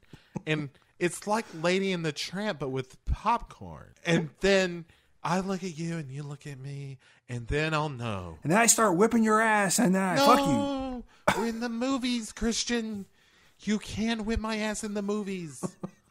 I keep telling you that. There's a line. I don't like this story. I'm a billionaire. I run telecommunications. He's like, no, I'm just going to own you, you know? Like, I get to put you in drawers or whatever. Anything. And she's like, just take me home, Christian. Once more, we play our dangerous game. And so he's like, all right. I go home frustrated once more. And he drives her in one of his many cars. There's a thing. Are these all your cars? It's like, yeah, he's a fucking billionaire. Why are you surprised? Oh my God, he's got a dozen cars. Of course he does. Jay Leno's got like 1,000 cars, and I don't think he's a billionaire. Right. Again, it's the other sister with nipple clamps. Are all these cars yours? There has to be 1,000,000,000. Oh, as he's driving her home, he stops off in the woods and she's asleep. And when she comes to, I mean, immediately I'm thinking, oh, I remember this place. I've heard about it before. This is where no one can hear you scream. And it's like, oh my God, you're going to die now. And then Christian tells Anastasia, like, hey, we need to go for a walk. So they're trotting around the woods and he says, hey, I want to tell you something. When I was 15 years old, I was submissive for like 5-6 years to this older lady who was a friend of my mom. She whipped the shit out of me, and that's how I learned how to do this. Of course, they name check Mrs. Robinson, so once more I'm reminded, like, boy, that Graduate's a good movie. I wish I was watching that. This character of, the Mrs. Robinson, who comes up a couple of times in the movie, but again, don't kid yourself any of this is going to pay off, because it doesn't. Not in this movie. It pays off in the second or third one. Why are we punting everything interesting to another movie? You got to save something for this one. Like, there's got to be a story. I'm going to watch those other two now that I think about it. I got to see how this thing ends. No. I know I'm not. Just at worst, read the Wikipedia. If you got to know. And don't ever tell me. Anastasia and Christian, they start making out like Frog and Bandit out in the woods because they're in love now. And then he's got a real nice ass, Frog. And then she finally gets back home, and Christian has ponied up a few $100. Thanks a lot, big spender, to pay for a new computer because her other one was all busted. Also, there's a dude there to like set it up, I guess, but it's a laptop. You take it out of the box, you plug it in, you turn it on. What's the fucking setup? You ever bought anything from Best Buy? They're like, don't you need Geek Squad to come in and handle the, Wi-Fi configuration? And you're like, oh, so they hear like, who's this for? Oh, fuck, we can take this guy for a ride. He's got a lot of money. Hey, do you want the undercoating on that laptop? You do? Sure you do. It's just good business sense, Mr. Gray. We're going to have a guy show up. He's going to take it out of the box. He's going to plug it in. No, it sounds simple, but you're really going to want a professional there for that. Roommate Kate is off to have sex with brother Elliot, I guess. Kate tells Anastasia that more than likely not 100% gay Jose has called twice, which why bring him back up again? Just let that character go. Unless we're laying the groundwork for this like, hey, you get your damn hands and rope and nipple clips off her moment, which never comes about. Anastasia starts doing research on bondage with her new computer. At Gray's behest, pointedly, it's like him saying, you need to start searching. Start with the word submissive and start doing some research. Yeah, and she's looking over the contract. And the thing of it is, she does an image search, and she closes her laptop after looking at two, let's be honest, pretty tame pictures of women bound up. That is a clear no to this situation. Right. The moment you see somebody tied up in ropes and you're just like, oh, no, sir. I'm going to give that a good old-fashioned Baptist no. It's not even close to a yes with a but. This is a no with an and. Yeah, there's not an if. No, this is a flat no. And then she emails him, it's been nice knowing you. Like, she's grinning when she says it, but it's like, why aren't you serious about that? When you can't stand the thought, you can't stand the image of somebody doing what he's proposing. Yeah, so Christian just shows up at her apartment like a crazy person. Yeah, it's like, so I'll tie you up then?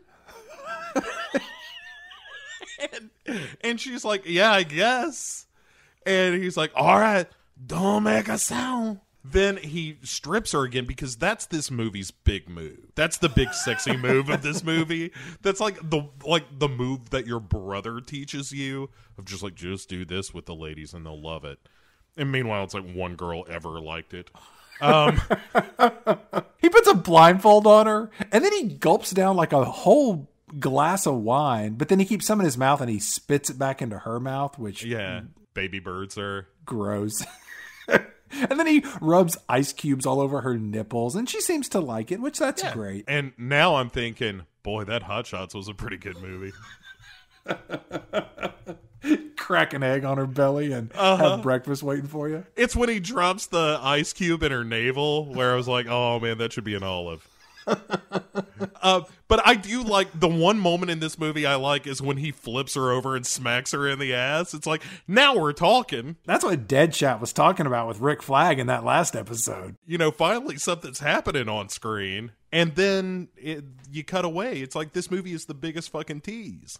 This is the second time this woman has ever had sex with a man. I know. She is in AP fucking.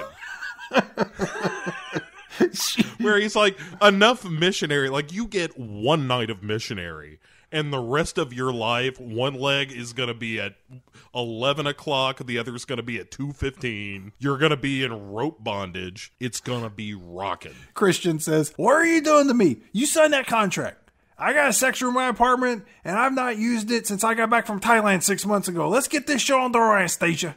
She's like, I don't know. I'm not sure if I want to do it. And he's like, look, I'm out of here, Anastasia. It's complicated. and then he just bolts. I don't want romance. Do you remember that? No romance for this guy. She starts messaging him because neither of them can leave the other person alone. It's just this big codependent fuck fest. I don't know if I call it a fuck fest. It's like they've had sex twice. From her point of view, she went from 0 to 60, sir. Like, she didn't start off in the parking lot taking a couple of laps around the utility poles. It's like Tom Hanks in Big, that day after he gets laid and he's 10 years old and he comes marching into the toy office like, hey, everybody, sex is awesome. Well, but that kind of happens when Kate sees her and she's like, there's something different about you. Yeah, she's pregnant. Did he? Yeah, you've got a glow that says that somebody pierced your hymen.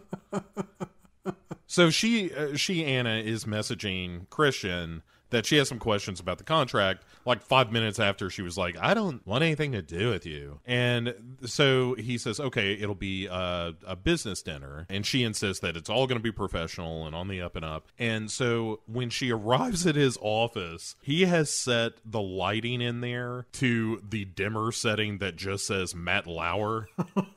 It's creepy. Yeah, it looks like a fucking German expressionist film or something. Does. And so they start going through the contract and she's clarifying things. And she's like, okay, so there's no, I'm saying no to any sex act on demand. In this scene, she says, I want to talk about the soft limits part of the contract. And she says, I want you to strike out anal fisting. Soft limits? Anal fisting? Whoa! What else is in this contract? Well, right next door to anal fisting, Chad, is good old-fashioned vaginal fisting. She also puts the kibosh on that. You think those are just listed alphabetically and not in order of comfort? It's like fisting, comma, anal, fisting, comma, vaginal. It's probably how that reads. Anastasia says in this rundown, she's like, I'm okay with vibrators and dildos. But she's like, hey, look, I'm drawing the line at genital clamps. Uh-huh. I think she's really shutting the door too quickly there, but go on. She asks him, what are butt plugs? Which, right, you have fucking Google, and also it is the most self-explanatory sex toy on the planet. Do you think she was equally as confused by the specifics of genital clamps, but just the name was an immediate non-starter? Two fembots come in and bring them some wine and I think sushi or something. Anastasia goes on, she's like, I'm good with bondage with rope, leather, and cuffs, but I'm saying no to tape. Because, Bo, I don't know if you know this or not, but every job you ever have will provide you with knowledge that you will use later in life. And her time at Eastwood Hardware Store is paying its dividends. Sure. Knowing how much that'll hurt to pull off those arm hairs. We already saw. I mean, we've seen her thighs, yeah. Right? She looks like a werewolf on the regression. So... Right.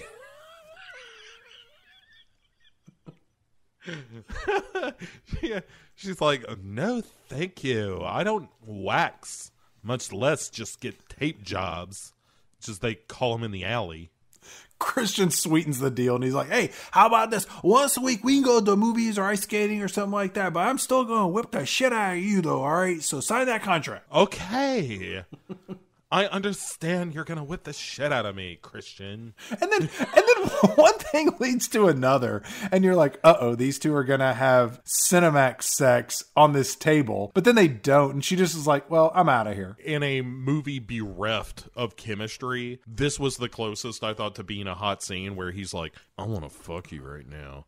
And, or more appropriately, oh, how about we get down to some fucking, huh? She clearly wants to, because he's pointing out, like, you know, your body's doing this, like your nose is flaring and you're pressing your thighs together and shit. But he says to her, your face is all flush and red. And she's like, no, it's the lighting in this room. Right, because you're lighting it like, you know, we're going to a goth club. I do like that there's a little bit of give and take between these characters, at least, because I'm looking for anything, Chad, just anything in this movie to hang a hat on. And I'm like, oh, is this going to be the start of something where she's like going to challenge him? And yeah, let me answer that. You know. It's no. But in this, right. In this scene, it's the only time you will ever even get a whiff of Danny Elfman in this movie, because the music of their back and forth over the contract, it's kind of this mischievous, playful naughtiness that's going on. Mm-hmm. And it almost feels like it should be played for humor, but it's not. It's kind of, I don't know, it's a weird dynamic that's going on here. But yeah, I agree. You know, in a movie that's full of nothing, this is kind of sort of something, but it ain't much. Right. But then she just leaves. She's like, hey, this movie's getting interesting. I better get out of here. And he's like, you're right. We better get everyone back to sleep. Everyone needs their rest, am I right? So he just sees her out. Are you going to sign this contract or not? She's like, I don't know, maybe. Christian, when the time is right, you'll know. And then we cut to her graduation. It's like, oh, right, he's giving the commencement speech here. Her father shows up. It's her stepdad, because her real dad's dead, and her stepdad raised her. Right, because it's the Twilight story. And so it's the single father for the most part. For a glimmer of a moment, I thought that he was real drunk and was going to make a scene. And I was like, oh, great, we're going to have 2 good scenes in a row. And that's how you make a movie, Chad. You have a bunch of good scenes strung together by a story. That says so much about you. Yeah. Look, you don't have to give me the Rorschach test. I get it. Oh, this guy's clearly drunk. He's going to embarrass her. Well, that didn't happen. I read that wrong. So, anyway, so they're at the graduation, and Christian Grey is giving his commencement speech. It's a whole bunch of nothing. It's just, when you get out into the world, you better strive and be excellent. Everybody have a good time. When she comes across the stage. Oh, wait. Before she goes to pick it up, my favorite thing is when a couple of girls in front of her are like, look how hot Christian Grey is. And Anna just shoves her head between them and is like, I heard he was gay. And he definitely wouldn't fuck you, skanks.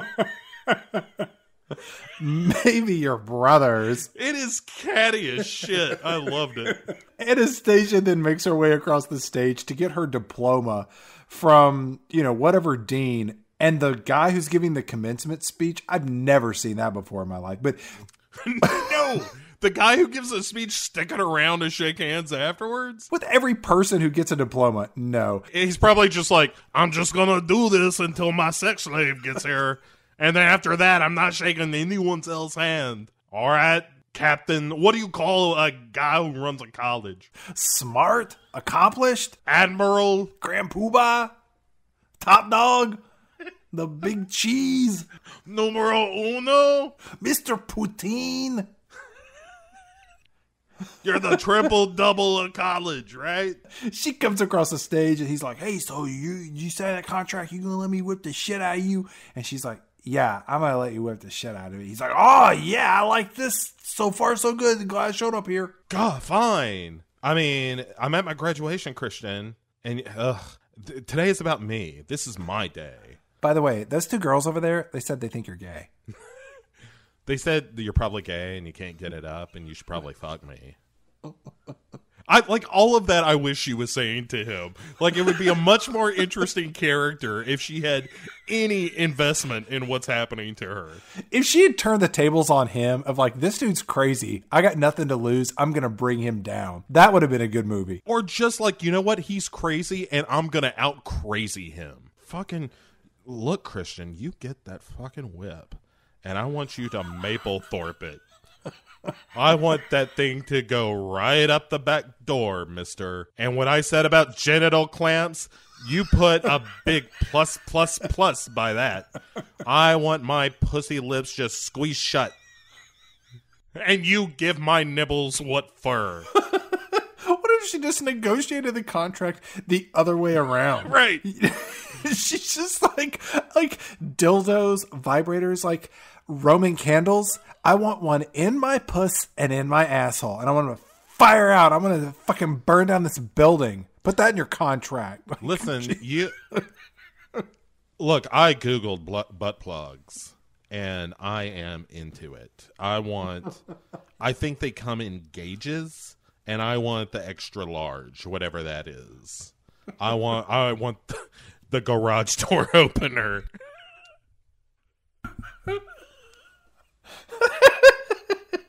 I don't even know what that means. It sounds painful, though. Yeah. All right. Real quick. In the spirit of this scene, Chad, I have before me a list of the most popular sexual fetishes. In a lightning round setting, you tell me yes or no. Would you be willing to entertain it or not at all? What are your hard limits and what are your, I don't know, maybe. Okay? Okay. And I'm going to start with the most popular, the ones that most people are like, yeah, all right, fine. Okay? First one, female use of sex toys. Yes. Okay? Uniforms, a.k.a. sexy maids, firefighters, etc. Yes. All right? Spanking and light bondage. Yes. Anal sex. Am I giving or receiving? It don't matter. Just the general idea. Yeah, sure, why not? Male and female domination, like being in a relationship or at least an exchange, a scene, if you will. of somebody taking that role. Under the right circumstances, yes. Sure. Okay. Strangely, this is weird for me. So group sex is next on the list. Under the right circumstances, sure, why not? Okay, but group sex is way more popular than a female dominant relationship, which is weird that guys would rather fuck another guy and a girl than just let the girl be in charge. I know. I was thinking the group sex was just having sex while other people are having sex around. That's all right. So, all right, now we get into the dodgier stuff. This is the stuff that, statistically speaking, people are like, maybe not. Okay. So, exhibitionism, showing off your junk. I would say more no than yes. Okay. Voyeurism. Watching other people? Yeah, watching people get it on. Sure, why not? That's just, okay. All right. Latex. The wearing of, one presumes? Under the right circumstances, sure. Okay. Masochism. No. All right. Choking. No. Pegging. Race play. Absolutely not. Urine. Pet play, which I find it strange that pet play is less popular than race play. Is pet play like peanut butter in your dog? No, pet play is like pet play is like you're with a girl and she puts a tail in her ass and acts like a cat. I would never ask for it, but I wouldn't say no. Fair enough. That's kind of where all right, I'm with you there. Piercing and cutting? No. Scat? Absolutely not. Not on purpose, anyway. Bestiality? No. And finally, the real crowd pleaser, Chad. Necrophilia? No. All right. You're about in the median range. Okay. That makes me feel good. Yeah. After the ceremony and Anna has agreed to be a sex slave now, fingers crossed, Boozy Dad is introduced to Christian Grey, and he's like, "Oh, I'm Anna's boyfriend," and Anna's all like, "Oh, well, I guess being a sex slave has its perks." Then somebody asks for a picture, and Christian pulls her into the picture to pose with Anna. Yeah, this is my girlfriend. I'm gonna whip the shit out of her and have sex with her later. Say cheese. I got a public image to keep up, so like I'm not gonna be beating her ass later or nothing. This is my girlfriend that I don't like tie up and smack her boobies around. And he tells her, he's like, "Hey, listen to me, Anastasia.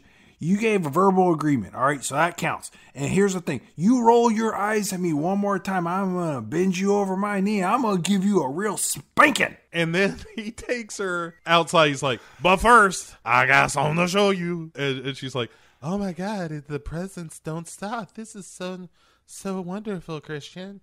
And then he takes her downstairs, and it's a new car for her. And because she is just apparently mentally challenged, when she sees a brand new car on her graduation day, her first question is, "That doesn't even look like the kind of car that you would drive. That looks like the kind of a car a young woman would drive. Why did you buy that for yourself on my graduation day?" Yeah. He's like, "Oh, I know where you would think that. Why is there a big bow on top of it? Did you drive it here like that? That's weird that you gave yourself that car." Oh my God, Christian, there's some people over there, and they've got sparklers that spell out the name Anna. How weird is that? There's someone here named Anna like me. Do you think this is her car?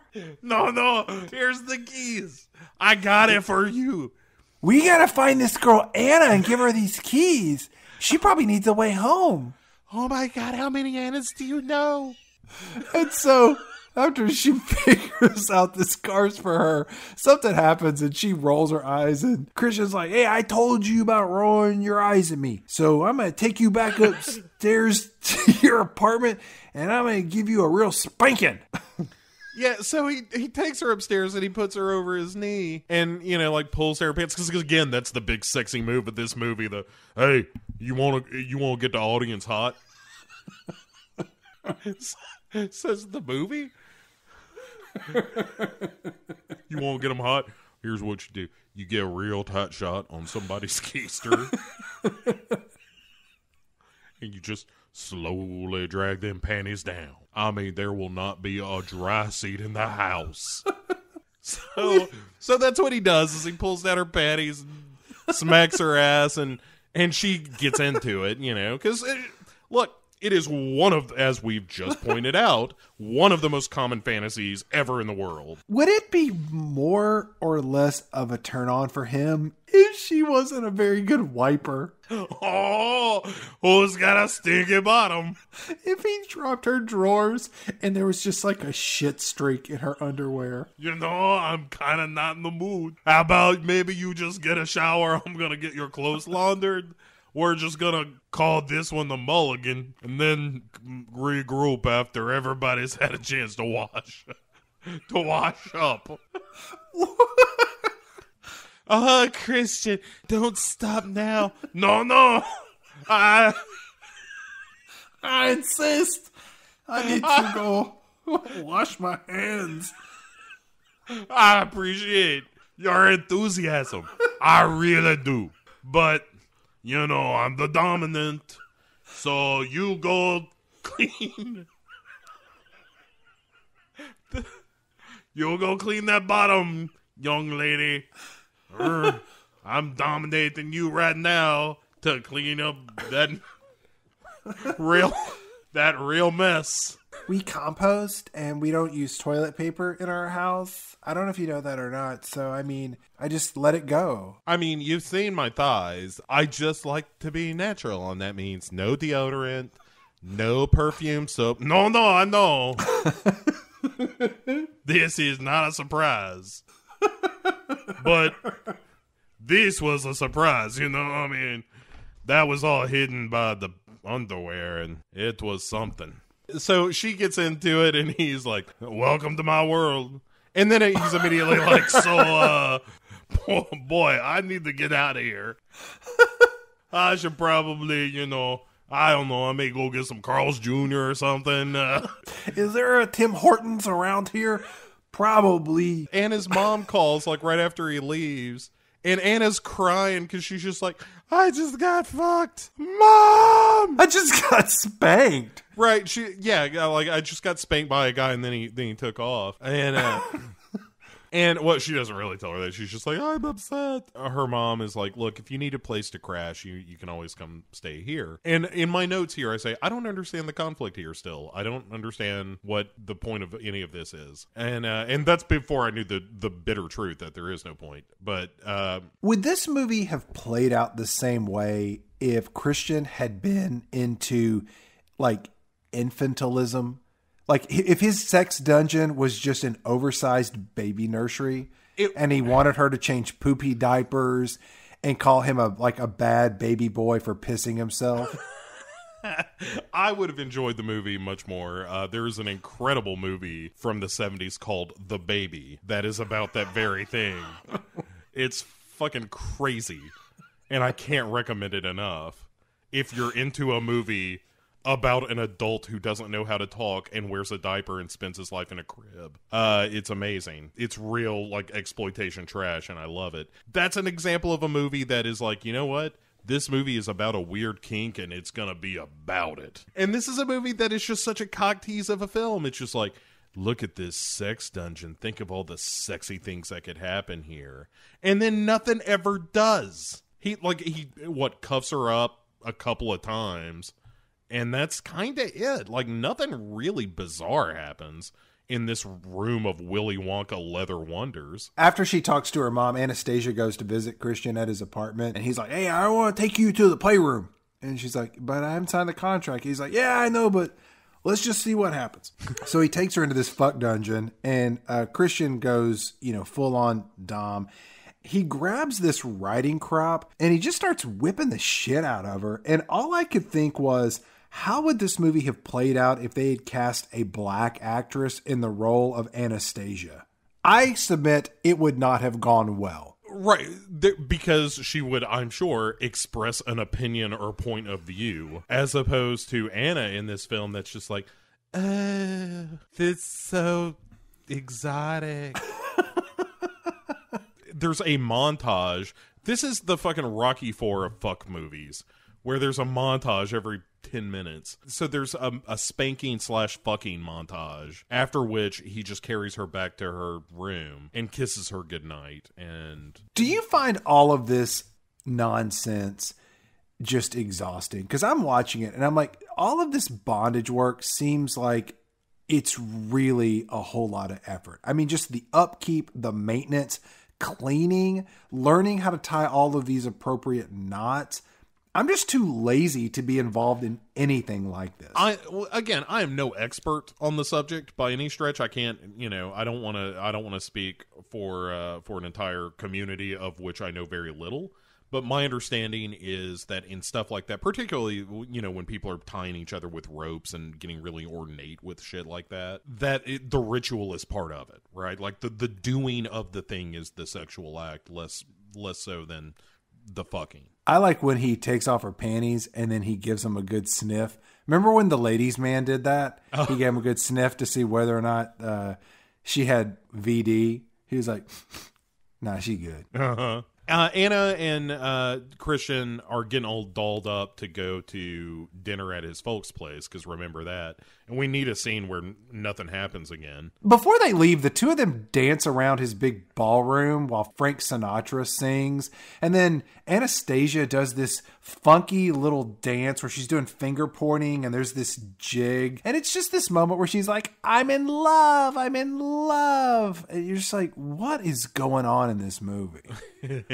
Nothing is going on in this movie, Chad. And because, all right, the next thing, we go to dinner. It's all fancy. It's at the Gray estate, one presumes. And Anna lets it drop as the conversation is all about, so where are you from, Anna? Oh, your mother's from Georgia. Where on earth is that? Still an Eddie Izzard joke, shamelessly. So then she's like, yeah, in fact, I'm going to go visit my mother in fucking Georgia tomorrow. You're in Washington State, presumably? She's taking a plane. I know, but it's just like, and that's the point where Christian is like, I didn't know nothing about that. He's also fingering her under the table, or trying to. And she's like, I'm going to Georgia tomorrow. And he's like, hey, I'm going to stop fingering you now. I don't like the sound of this Georgia nonsense. Was this a game time decision then? Was it her deciding as he's trying to finger her, hey, I'm going to go stay with my mother? No, she's just absent-minded. She had that ticket for a week. Oh my God, I totally forgot that I was going to take a airplane. And so he's like, oh, I'm kind of mad right now. How about you come outside with me and we're going to take a walk like we did in the woods? She's like, how come I can't sleep in your bed? And how come I can't touch you the way you touch me? I want more, Christian. Just sign the contract. I'm mysterious. I had a rough childhood. Sign that contract and stop making me fall in love with you, Anastasia. Yeah, he says, his scars are from, quote, it was a rough start in life. It was just like, oh God, this movie is the worst. So later, Christian goes to Anna, who's in bed, asleep, presumably, and tells her this story about, like, once upon a time, Christian Grey had a crack addict mother. Which is, again, one of those things like, she works in a hardware store, he's a billionaire something or other, and the mother was a crackhead. She was addicted to crack, and she was a prostitute.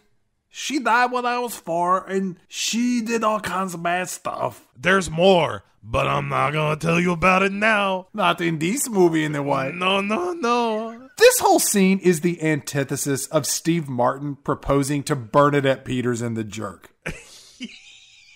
Yeah, where that's actually kind of charming and endearing despite the silliness.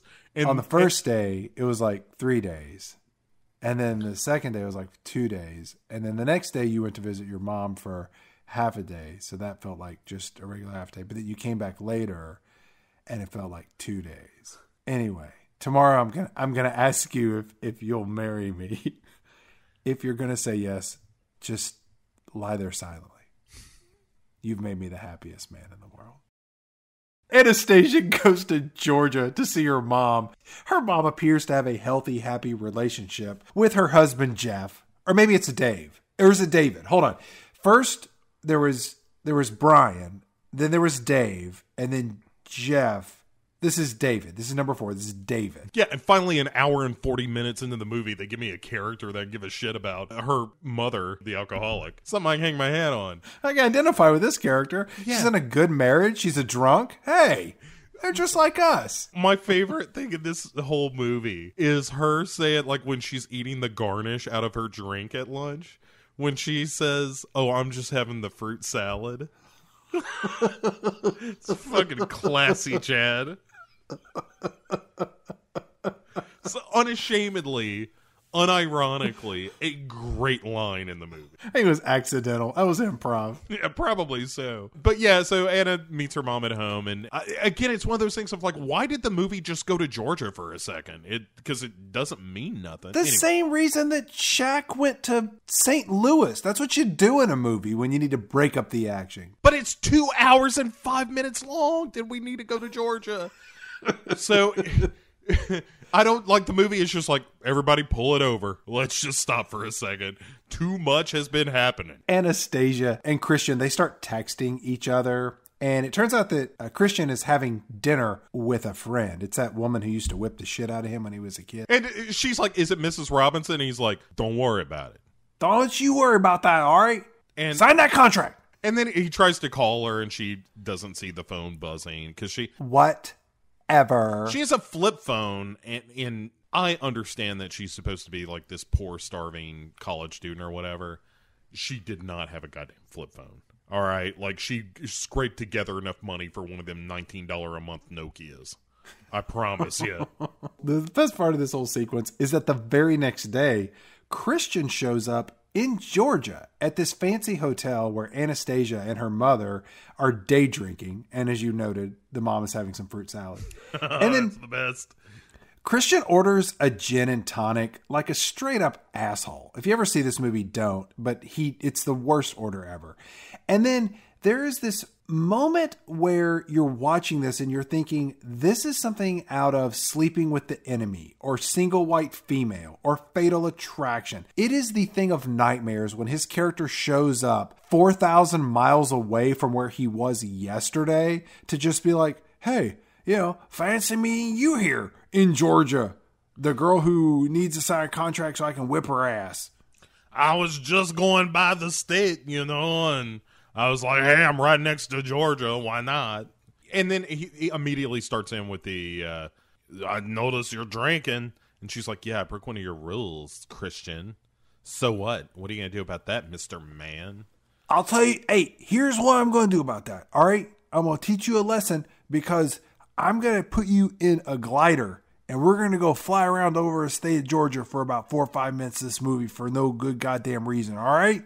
Right, and that's exactly what happens. It's like watching someone's vacation videos, only with worse music. Raindrops keep falling on my head. Oh, it's just the worst. Oh, but boy, it'll just make you pine for the days when we were just spinning our wheels in a glider. Because once they land, Chad, we get into a whole discussion about, like, she says, Kristen, why do you fight our love? What are you afraid of?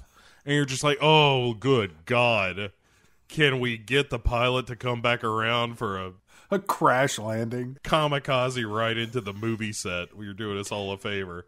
But then Christian gets a phone call, and because he has a company that, let's be honest, he should be running. And he's like, hey, what? All right, I got to get back. I got to go do some work with telecommunications. Anastasia returns to Seattle. This is the moment in my notes that I wrote down. What is the plot of this movie? Yeah, it's literally a sentence. Girl meets a guy who wants to beat her ass, and then she doesn't do it. Anastasia shows up at Christian's apartment back in Seattle, and he's on the phone yelling about something. He's like, what? This is unacceptable. You tell them 24 hours for communications telecom, and I'm a billionaire. Business. Buy, sell, orange futures, pork bellies. You get me Billy Ray Valentine on the phone. I'm Christian Grey. You better synergize our platforms. Who has more business acumen, Christian Grey or Lord Business from the Lego movie? I mean, probably Lord Business. It's Lord Business. Yeah. Like, all of this is just not, it's such utter nonsense. It's not right about anything. It doesn't say anything about relationships.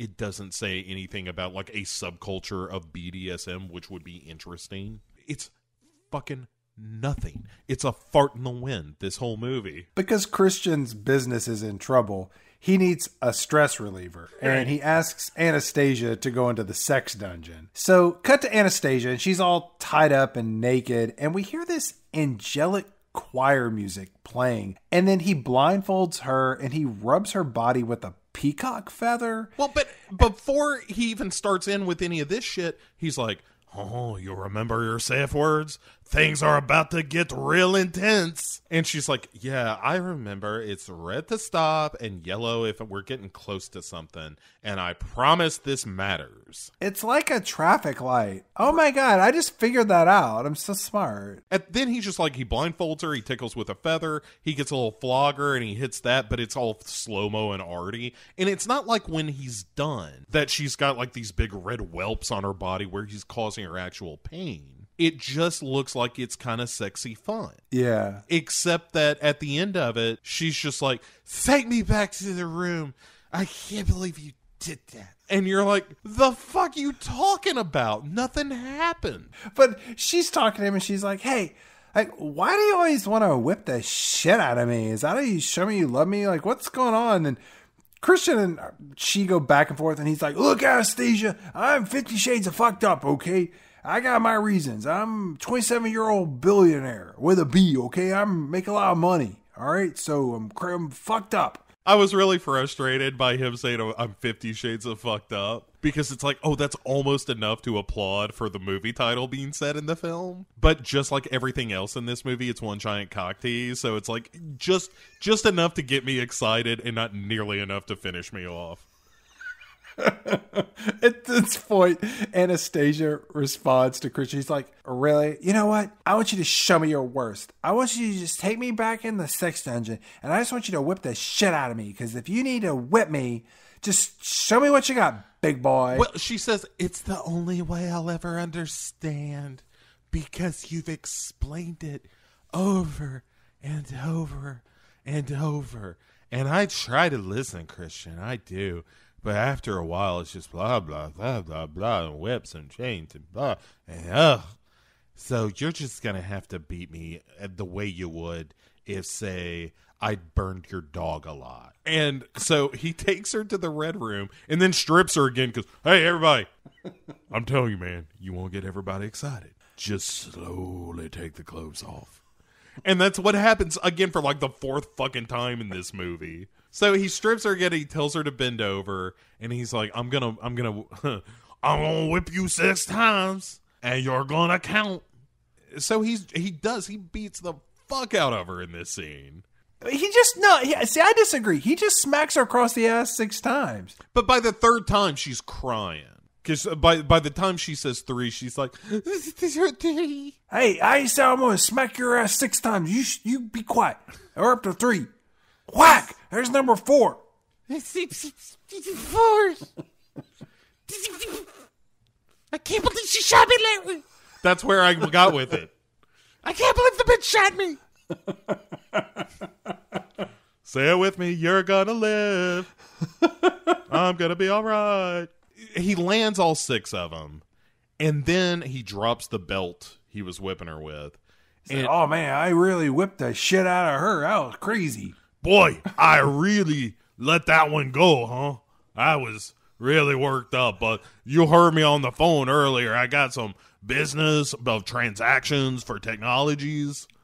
Yeah, Anastasia's just like, she's like, you get away from me. Even though I told you to do this, okay? It gives you pleasure to hurt me.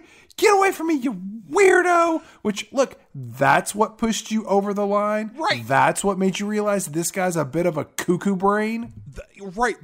Of all the fucking toys and plugs and dildos, like when she's like, so dildos, yes. Vibrators, yes. It's like, so in my mind, because I'm a pervert, Chad, I'm like, okay, so he's going to be jamming one in her mouth and one in her, and like, I'm thinking of all kinds of crazy shit that could go down in this movie. And instead, it's just like, smack. Well, what do you think of that? It's terrible. And you're like, this doesn't seem like taboo or transgressive. This is just a couple of people jerking each other off. When she leaves him, Christian's standing there. He's like, well, all right, Sea Dog, that makes number 16. Back to the college campus to find another liberal arts major. Let's go do it. All right, call your driver. Let's get out of here. So she goes back to the bedroom, and Gray sees himself in, of course, and she's crying because she's all upset about having been beaten the shit out of. He's like, don't you hate me? But I love you. Oh, yeah. I've fallen in love with you, Christian. Yeah, just like, why? Don't you fall in love with me? I'm a bad boy millionaire who's got a shit ton of money, and I had sex. You're the only person I've ever had sex with. How dare you fall in love with me? I was thinking of getting a motorcycle to kind of cool down my sexiness, like a big hog. I'd drive around with no helmet on and have a leather vest, just try to look a little less cool. Maybe start smoking. Anastasia says, just leave my room. And then he does. And then the next morning, she comes downstairs and she's like, here's your laptop back. I don't even want your stupid computer. And I'd like my shitty car back. And he's like, we already sold your car, but we'll give you the cash for it. I think it was like $114. She's like, that's fine. And then Christian follows her to the elevator as she's leaving. And she's like, stop it. No. She does. It's a total he was a dog that stuck his nose in the cookie jar. No! And as the elevator door closes, Christian says, Anna! And then she says, Christian. In movie. Thank God, and also, the fuck? That's the end of it? I know. I knew nothing about this movie. I didn't know going into this that her name was Anastasia Steele. That was a surprise to me when I started watching this movie, and I was like, you gotta be kidding me. But it let me know what I was in for. Not since Frank Infurter has a name so told me what the ensuing film was gonna be.